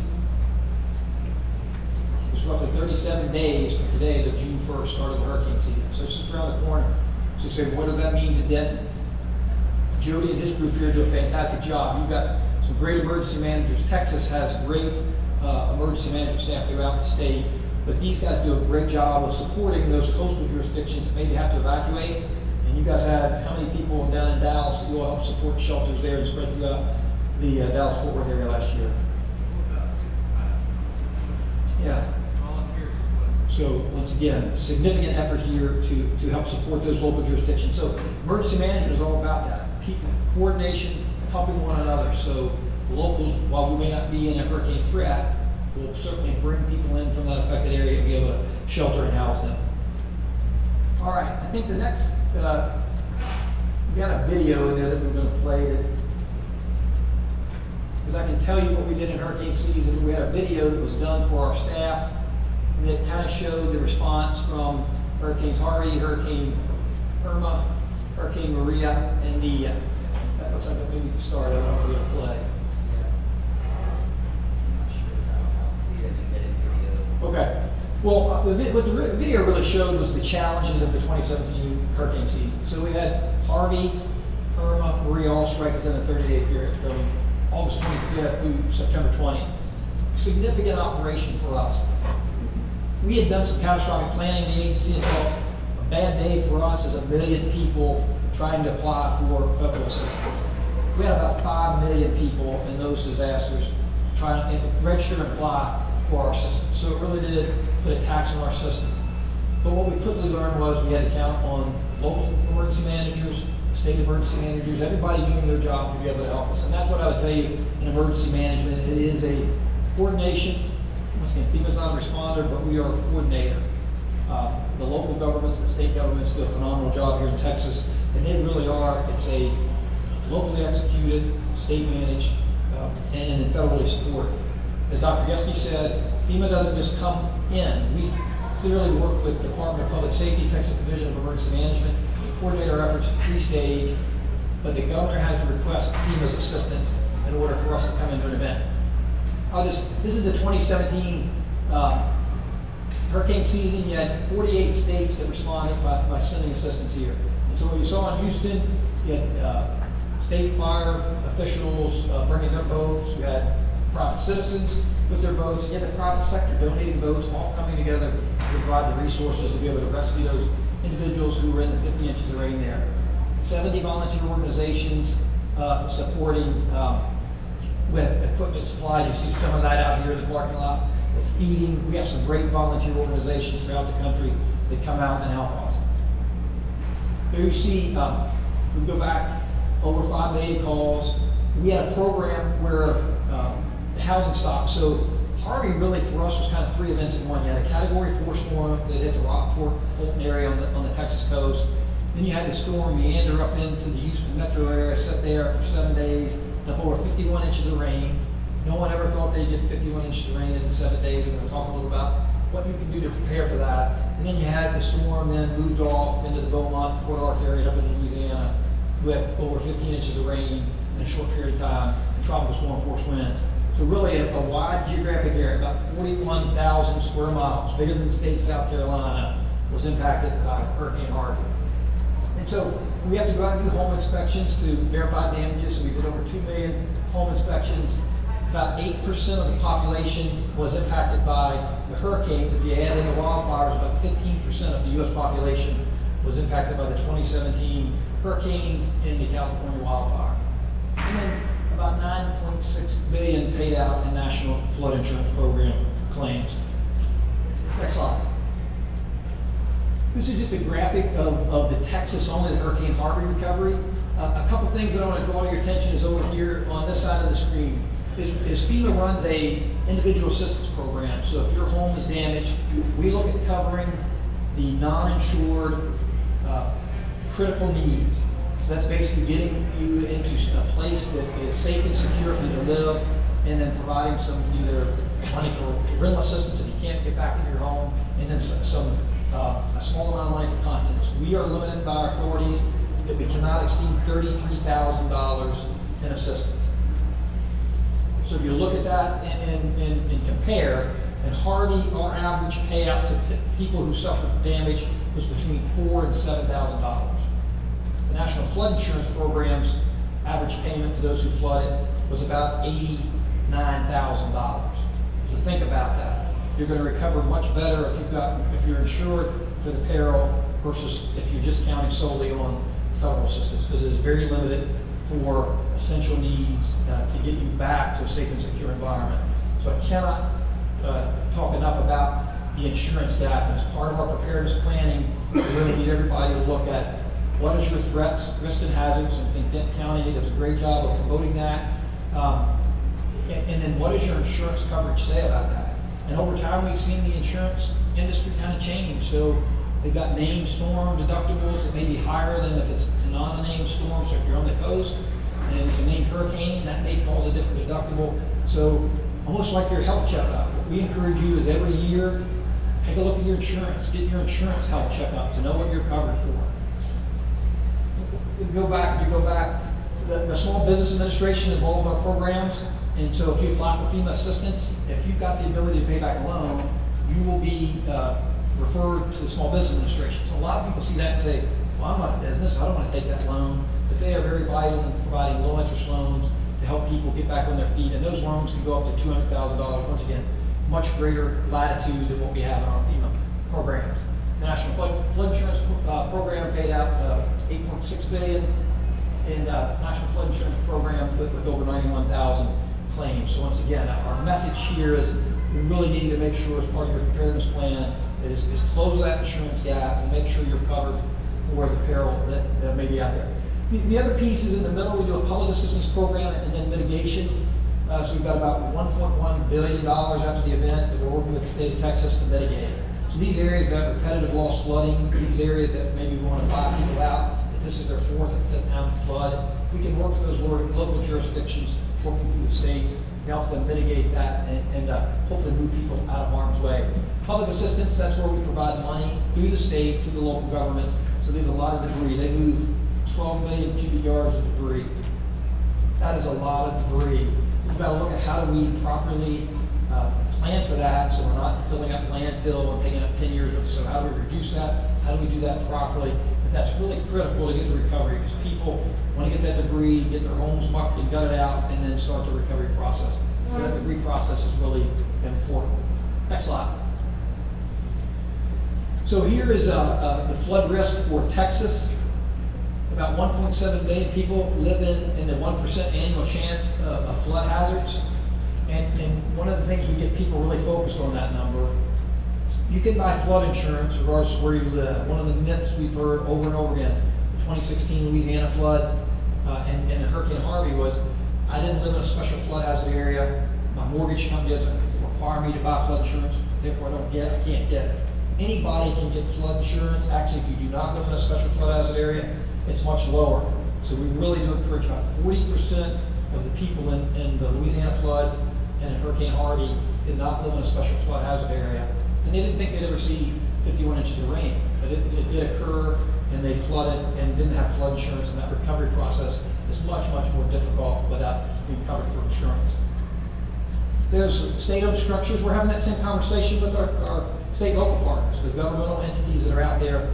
Buildings can be insured. We've got to make sure that they look at how they can insure those public facilities. Next slide. So I'm glad you're all here. I think this is a great event. A lot of great vendors out there. Please go see them. That's probably the most important thing here. Talk about preparedness. Jody and Denton County have a great website. You can sign up for alerts so that you know what's going on. But I want to also say this weekend is sales tax holiday. So what a great way. If you've got a kit, that's great. You might need to do some updates. I just brought a few things out of the kit that I own. First aid kit is very important. Pull this out.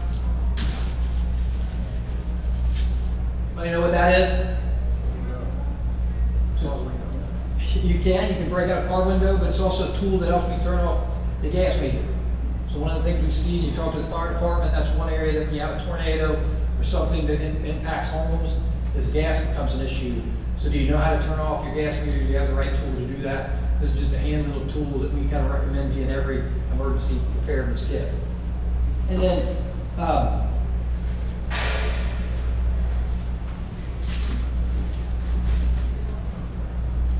know what this is? It's a radio. AM, FM radio, but a weather radio. This has weather channel, so I can, once again, if the power goes out, battery operated, has a hand crank on here, that if my cell phone goes dead, I can use this to help charge my cell phone. Because most people, we find out, we've become so reliant on these, if you lose this, how many have numbers up here in your head that says, I know how to get hold of my kids, I know what their school, the phone number for their school, to find them if there's an event that impacts them while they're in school. So we encourage you to put those somewhere in your wallet, in your purse, so you have those with them. But you can also have a tool like this to help charge your battery when the electricity's out. These are great little tools that are out there and available, and would be available on a tax holiday that is occurring. So on your way home, maybe go stop by there on the comptroller's website. Has the information on what is allowable this weekend and what is not. But this is a great thing that the state of Texas is doing to get people prepared, and we certainly encourage you all to take advantage of it. Next slide. So lessons learned from Hurricane Harvey. Once again, success starts with a prepared citizenry. And so when people were prepared, and in Harvey, once again, what we saw was it was neighbor helping neighbor. The local community, the local police, fire were very well trained, very well skilled, and worked together, and were able to get out there and help lives. We came in later and assisted. We have search and rescue teams within FEMA that are local police and firemen who work every day at the local level. At a disaster, we can federalize them and bring them into an area. We've got 28 teams throughout the country. Probably one of the most experienced and best teams is Texas Task Force 1 out of the Bryan College Station area. Next slide. Next slide, is that? Yes, sir. So that's it. Pretty quick and simple. What I'd leave you with once again is the better you're prepared, it leaves for Jody and his team, local police, local fire, to look at the most vulnerable population. So that's our message to you, is the citizen prepared is going to help us all in emergency management. FEMA does not do it alone. You heard Dr. Yeski earlier. We have we're a coordinating entity, so we can coordinate with other federal agencies like the Department of Health and Human Services, Corps of Engineers, and we use all the federal family to bring, to work with our state partners, work at the local level to figure out what their needs and resources are, and get the right resource at the right time to be able to take care of their needs. So, any questions? Thank you very much. Charlie, thank you for being here today. It's a pleasure to be a friend and having him as a colleague from the federal perspective, to be able to reach out from a local community right to your regional coordinator in Region 6 there in Denton. And he serves, how many states do you serve? We serve the 5-state area: Texas, Louisiana, Arkansas, Oklahoma, New Mexico, and the 68 that travel federally recognized tribes within that area. Would also mention that we do have a FEMA booth out here. Our ready.gov website is a great source of information for you to get preparedness information, as well as going to the Denton County website. We also have the ability out here to look up your address to tell you where you are in the floodplains here in the Denton area, or Little Elm area, wherever you're from. And then we also have a flood table that kind of will show you the impacts of flooding. So I encourage you to stop by and kind of look at that demonstration. Really kind of brings home that point of what water can do to your home if you're not prepared for it. Thank you again. It's a pleasure to have our federal partners with us today. And again, thank you, Dr. Yeski, for being here today, and safe travels back to Washington, D.C.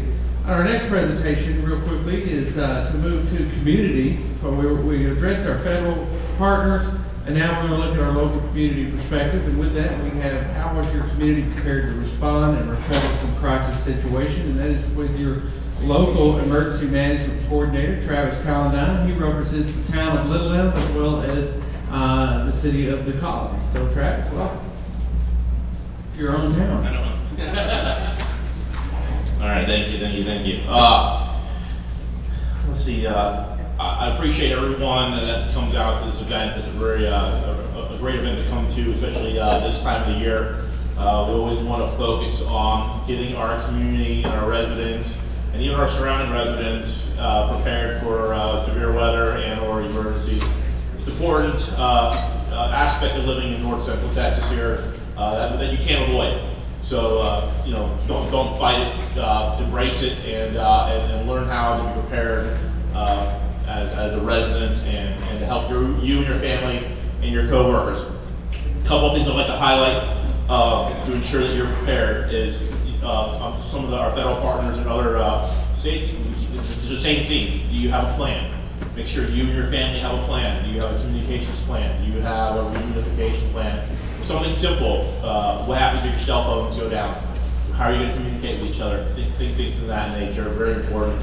Another thing I can't help stress is having an emergency preparedness kit for you and your family. It's very important to have one of those because you need to be able to have supplies for approximately 72 hours in case we have a major storm or some sort of emergency come through our area and you have to sustain yourself for that amount of time. There are many different ways that you can prepare yourself with a kit. There's a lot of literature on the internet. You can Google it. We've got some wonderful information up on the top side there with food, water, gloves, helmets, things that'll help you keep yourself safe if you have in the event of a severe weather or if you have to go to your safe room. One of the big things I like to tell a lot of our residents, especially, is where is your safe room at? Is it your bathroom? Is it under your stairs? Is it someplace that's the most interior of your room, of your home or your business, and someplace where you have supplies?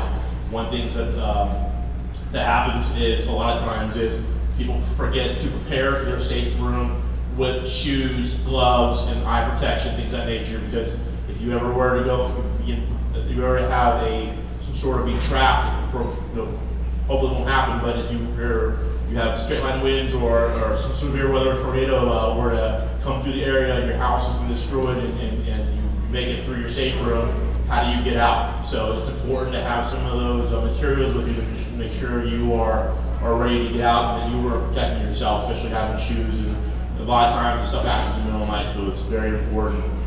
Again, there's chances where this widespread catastrophic event that you're going to have to help yourself. Neighbor helping neighbor, just as was presented before. Down in Harvey, neighbors were helping each other, they were sustaining each other and things of that nature. So it's very important to have all that stuff ready to go. Another important part is being weather aware, especially this time of year. You're going to hear it again from my partners from the Weather Service and NBC5 showed up, but it's important, especially really all times of the year living in Texas, you need to be weather aware. We had tornadoes in Dallas and Garland and Rowlett a couple of years ago. That was the day after Christmas. So we had humidity, we had 80-degree weather, we had tornadoes, and in the Panhandle you had a blizzard going on. So it's important to know your weather in Texas, be weather aware and know what's going on. But to have that, you want to have multiple ways of being weather aware. Don't have your favorite news station, have your favorite app, internet information, things of that nature. Have multiple ways and pick one of those out to help that. So I always encourage everyone to have multiple ways of being weather aware. If you live in my jurisdictions, which is the Colony and the Little Elm, I service both for their emergency management programs. We have emergency alert notification systems through both cities. Here in Little Elm, it's called Little Elm Alert. So if you live in the Little Elm area, I encourage everyone to go on to the littleelm.org webpage and to find or to go on Little Elm Alert and register there. Also, we also have a text-in version if you visit or do not wish to share your information in our webpage, which it is safe. We only use alerts to alert our residents. We don't share it with anybody else. But if you have visitors or relatives that come in, and again, since Little Elm is really growing, when we are a destination, I have also put in place a text version where if you just want to come in and you text LE alert to 88777, then that's another way that people can have alerts without having put their personal information if they're just visiting. So really, that side is for visitors, and the other side is the registration is for residents. But that's a great way to stay in touch. There's apps that go with the Everbridge, the alert system, and again, we do not purposely send stuff out unless we need to. Major accidents, road closures, a lot of areas that have been closed for a long time. We'll definitely put that stuff out there, and especially if we have severe weather. Severe weather is one of our major things. To include also down in the colony, we have Nixle. Nixle, so you type the zip code of the colony into 88777.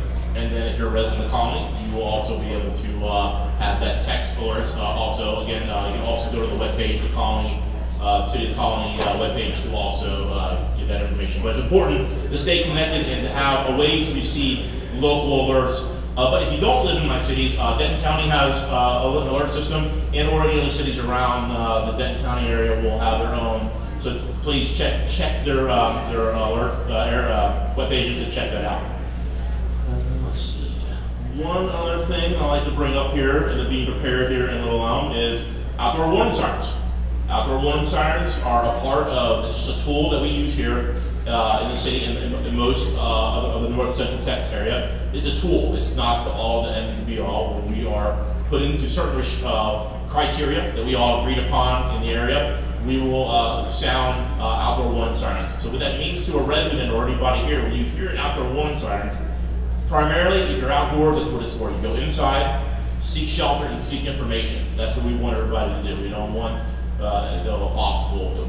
We always have encouraged, everybody these days has some sort of phone, some sort of weather radio or some sort of backup. So we definitely encourage everyone to have some sort of way to keep informed when we issue either a tornado warning or a severe weather warning.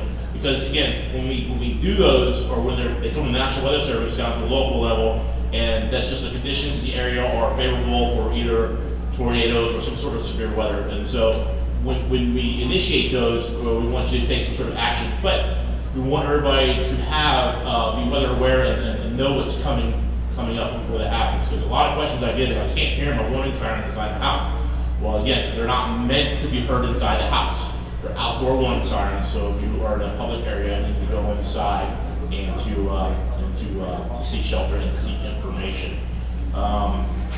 Let's see. Other than that, I mean, those are the really big things I wanted to hit on. As a city, we are prepared. We follow the county guidelines also. We work together, mutual aid. I have so in my office, I do a Facebook and Twitter, so we do a lot of social media. We try to put out a lot of information to keep our residents informed of how to be prepared, anything that would help our local residents to take action. I encourage everyone to walk through, go upstairs, and check out some of the wonderful tables up there. Check out the emergency management table. We have a lot of great information, and hopefully somebody signs up next year. We are raffling off a weather radio to take home. So other than that, if there are any questions for me, I can turn it back over to Joe.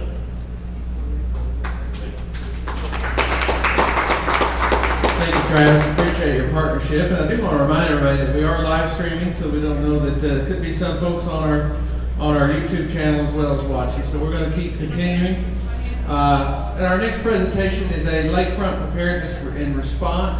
It's really a panel, but we do have a presentation, and we'd like to welcome Rob Jordan. He's a lake manager for Louisville and Ray Roberts Lakes, and is a lake manager with the U.S. Army Corps of Engineers. So with that, Rob, welcome.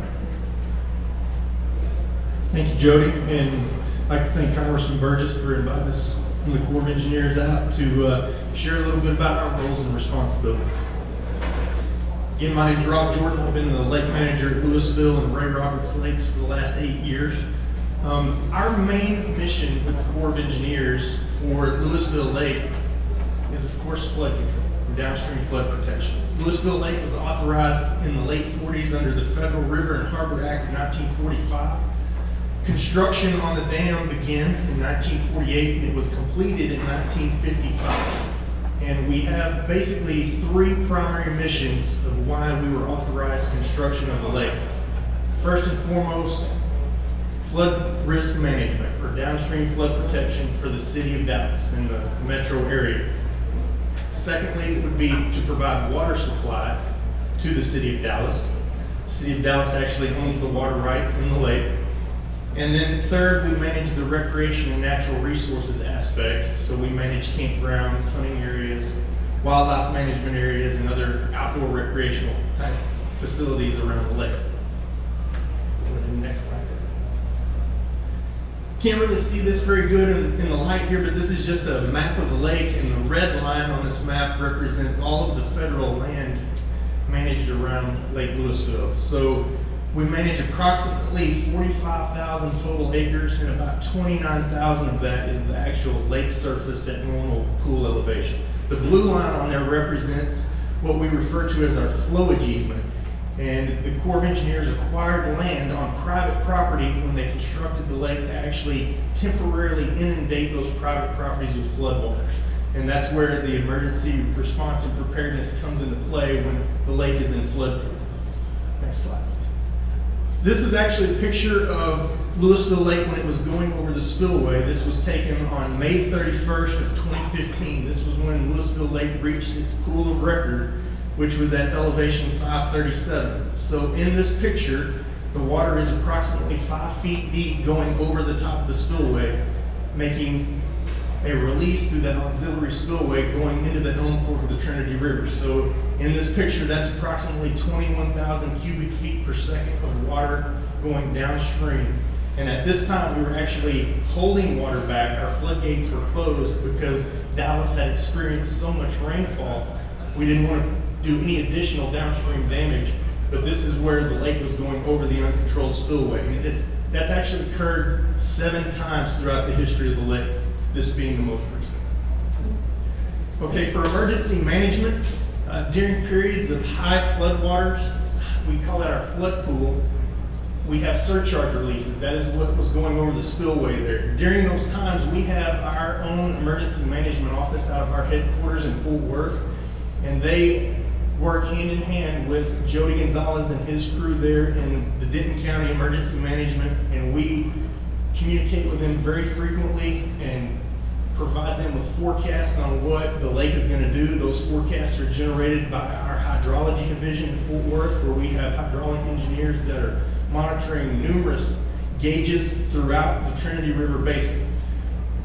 We also conduct on an annual basis, we do tabletop exercises with all of the emergency responders that you see here today. And we make sure that they are familiar with our emergency action plan on what could happen if there was a problem with the dam and there was a breach, or if there was just high flood events.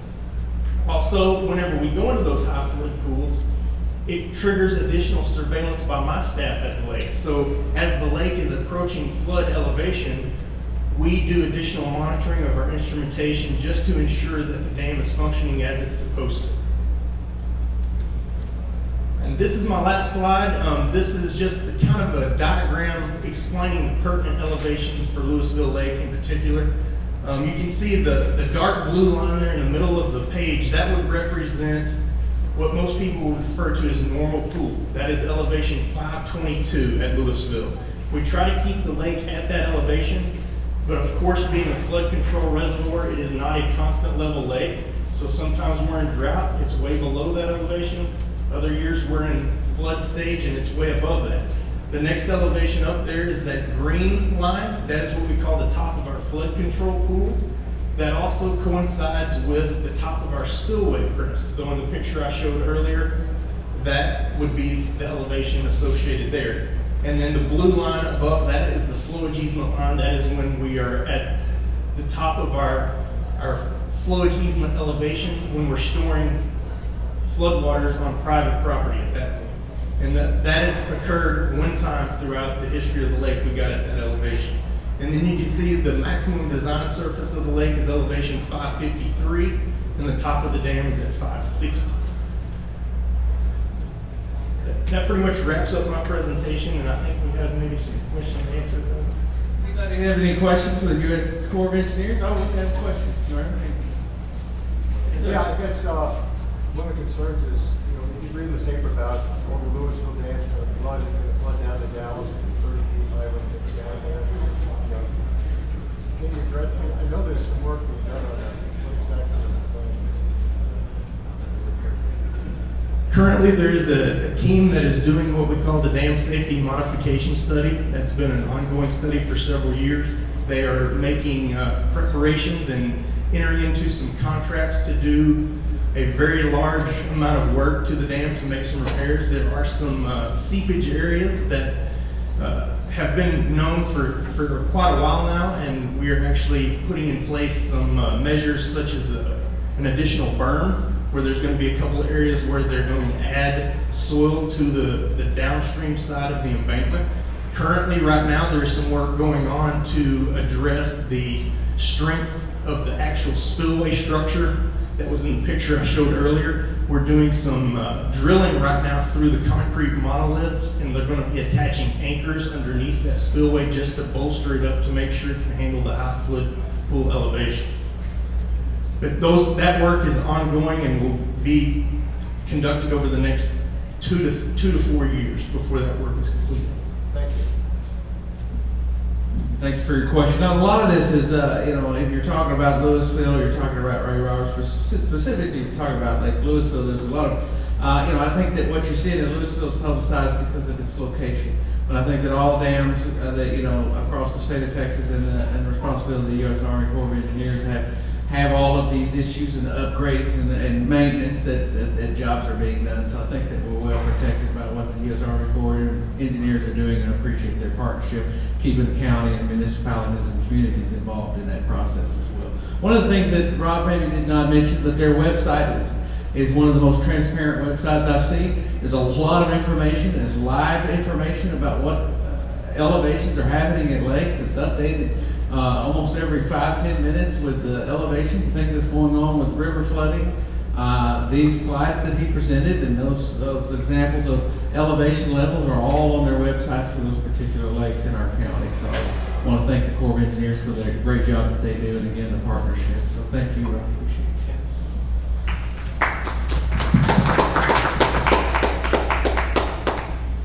All right, gentlemen, you wanted to present again, or are we?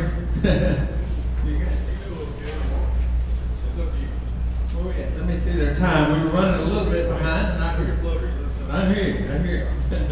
10:37. So right now we can move to. Let me go ahead and get to from you guys for about 5 minutes. Just talk about it real quick. We do have live streamers, and then at 10:45 we will have our weather keynotes at 10:45. You won't take us 5 minutes, I promise you. That sounds good. But some of our audience is still here, so it's kind of what we do. That's all right. If you'll come up here, don't forget we are live streaming, so I don't know if anybody's watching, but we could.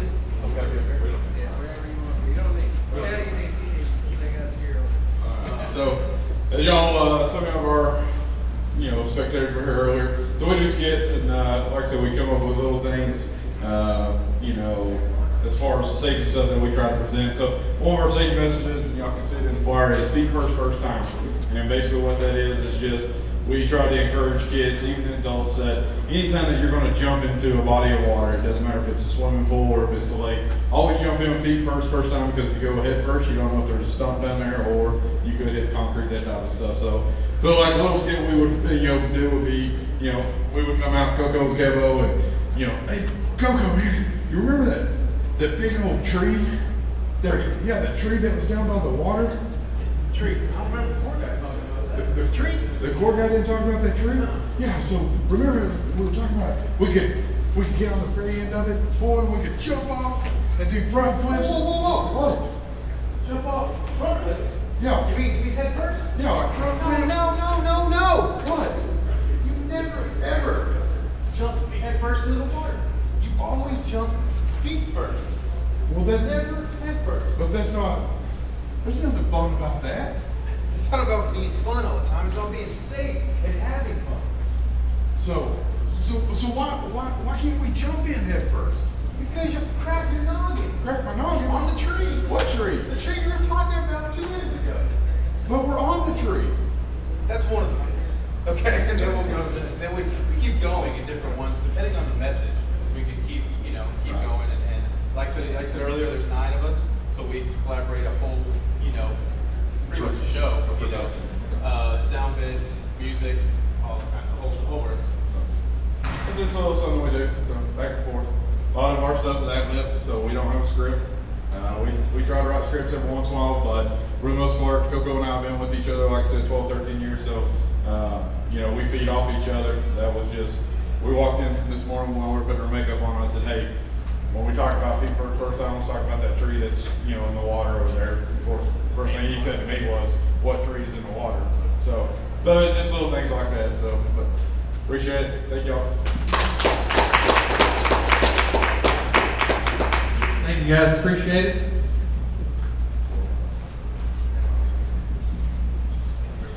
All right. Mark Fox, you ready? I see him over there. So now we're back on schedule. We're right at 10:45 for our weather keynote. And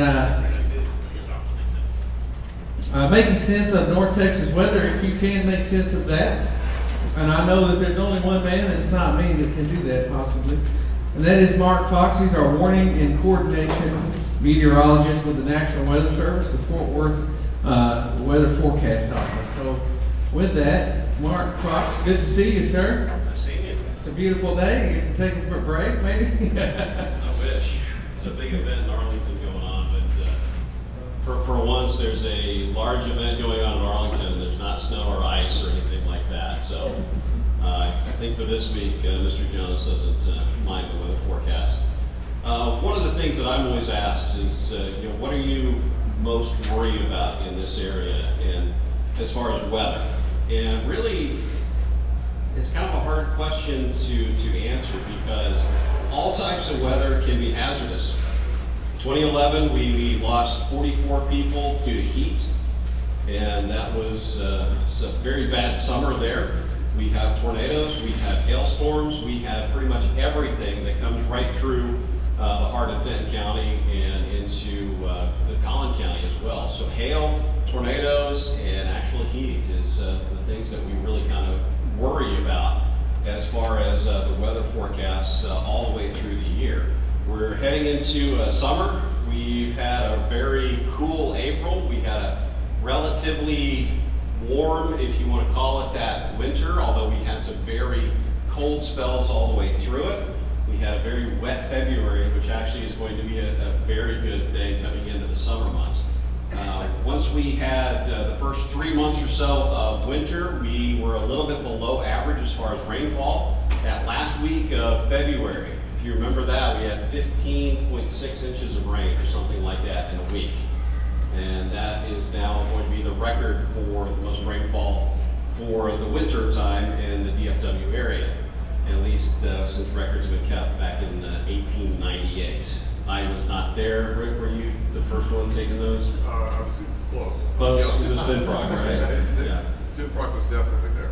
And so we had quite a bit of rain, and that's actually going to be a good thing because if you remember 2011, I mentioned that earlier, that was a very dry spring, a very dry summer, and a very hot summer. Now we're still going to have a very hot summer. Not much is going to change there. We're always going to have those very hot summers in this part of Texas. But we are also starting out with the lakes relatively full, and that is going to kind of help things out as we go along into the summer. So I'm not looking at a repeat of 2011 or anything like that. From my perspective as the National Weather Service, we are the guys behind the scenes. You might recognize Mr. Rick Mitchell over here from Channel 5. When it comes to severe weather operations, we work with Mr. Mitchell and the other television stations and the local emergency management. And we get together at least once a year at what we call our integrated warning team meetings. And that is a time when all of the Metroplex TV station meteorologists get together, National Weather Service meteorologists get together, and as many as possible of the hundreds of local emergency managers get together. And we talk about various things, about what do we want people to say and do when the sirens go off? What do we want people to do and say when the severe thunderstorm warnings get issued? What do we want people to do when tornado warnings get issued? We talk about these things as a team. And I think Rick will agree with this. We don't always fully agree with each other, but we talk to each other.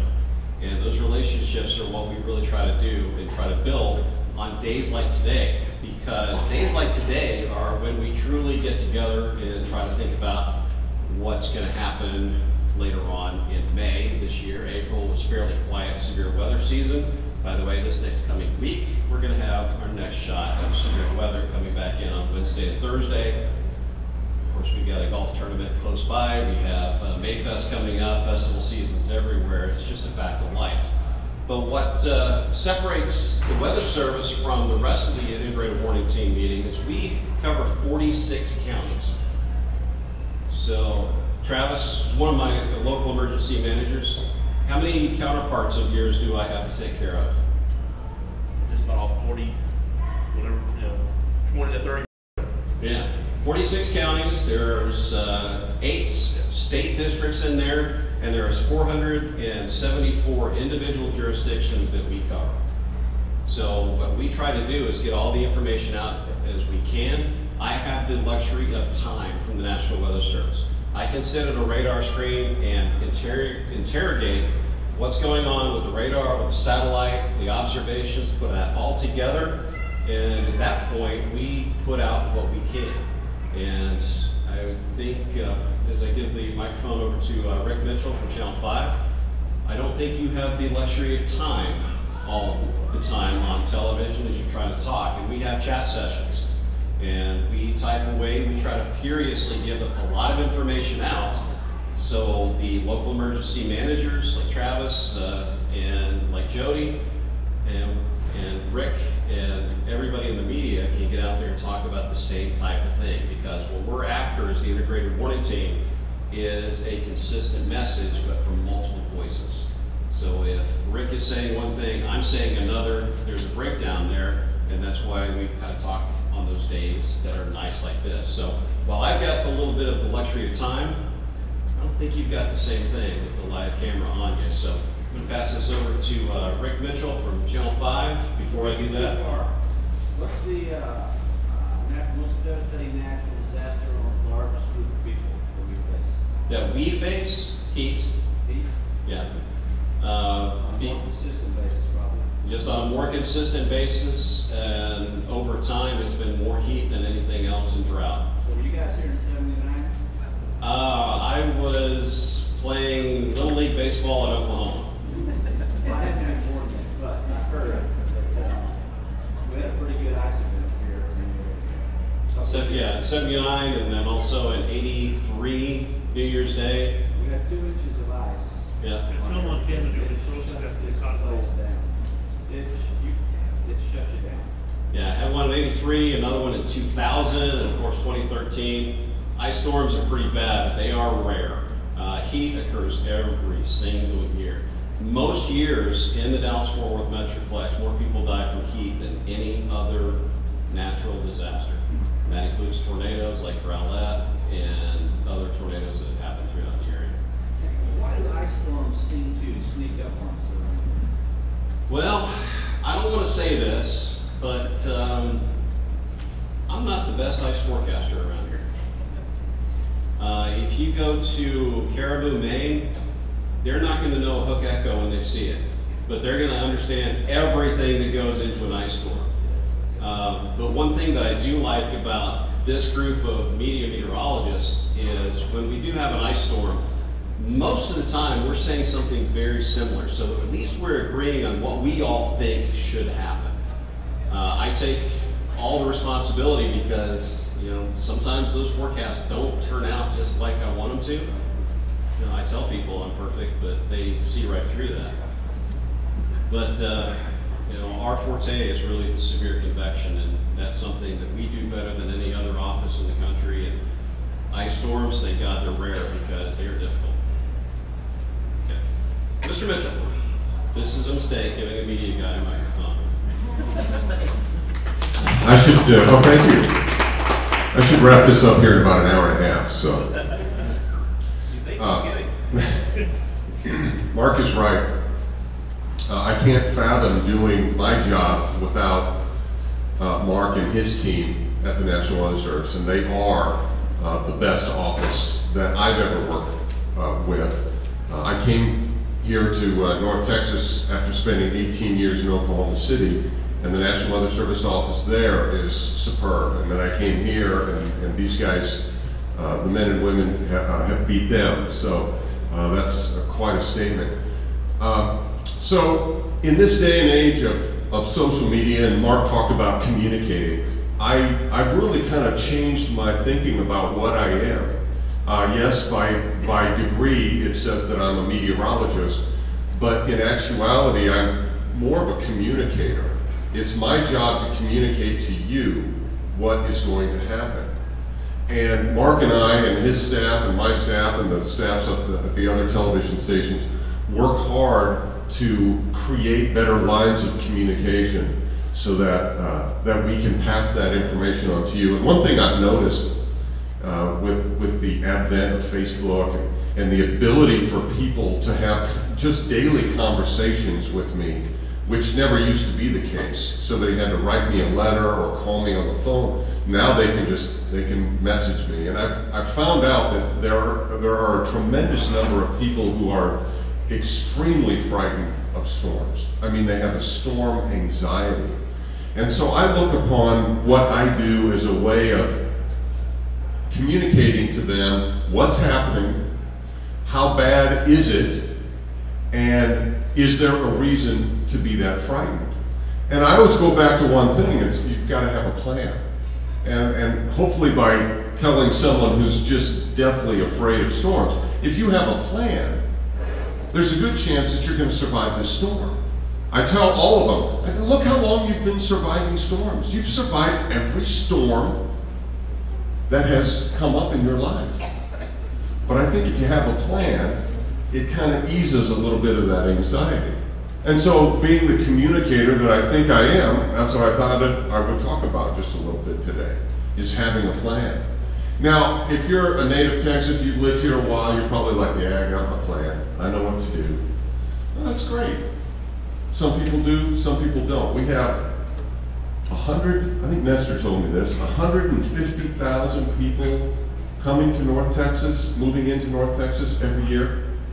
So in a lot of those, we did a little research, we found that more than 60% of those are coming from locations that don't have severe weather on a regular basis. So if you're coming here from California or Oregon, you don't deal with tornadoes on a regular basis. So I always try to make sure that everyone knows what to do. And it is very simple. I mean, I've broken it down into 2 rules. That's it. Rule 1, rule 2. Wherever you are, wherever you go, whatever you do. Rule number 1 is you always want to get as low as you possibly can, right? Now, I grew up in Nebraska, and we had basements. So we could go to the basement. And that's what I did, because when I was a kid, I was afraid of storms. So if some dark clouds outside, where my friends would be, where's Rick? Oh, he's in his basement probably. So you get as low as you can. Well, we don't have basements here in Texas, at least I don't.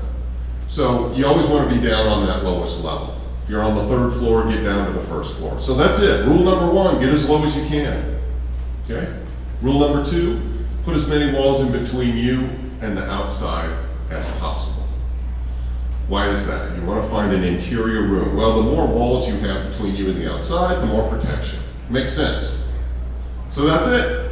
Rule number 1, get low. Rule number 2, find an interior room. Now, if you dig a little deeper on those rules, and by the way, those rules will work whether you are at home, in an apartment, in a hotel, at the mall, in church, in school, it doesn't matter. Wherever you are, those rules will work.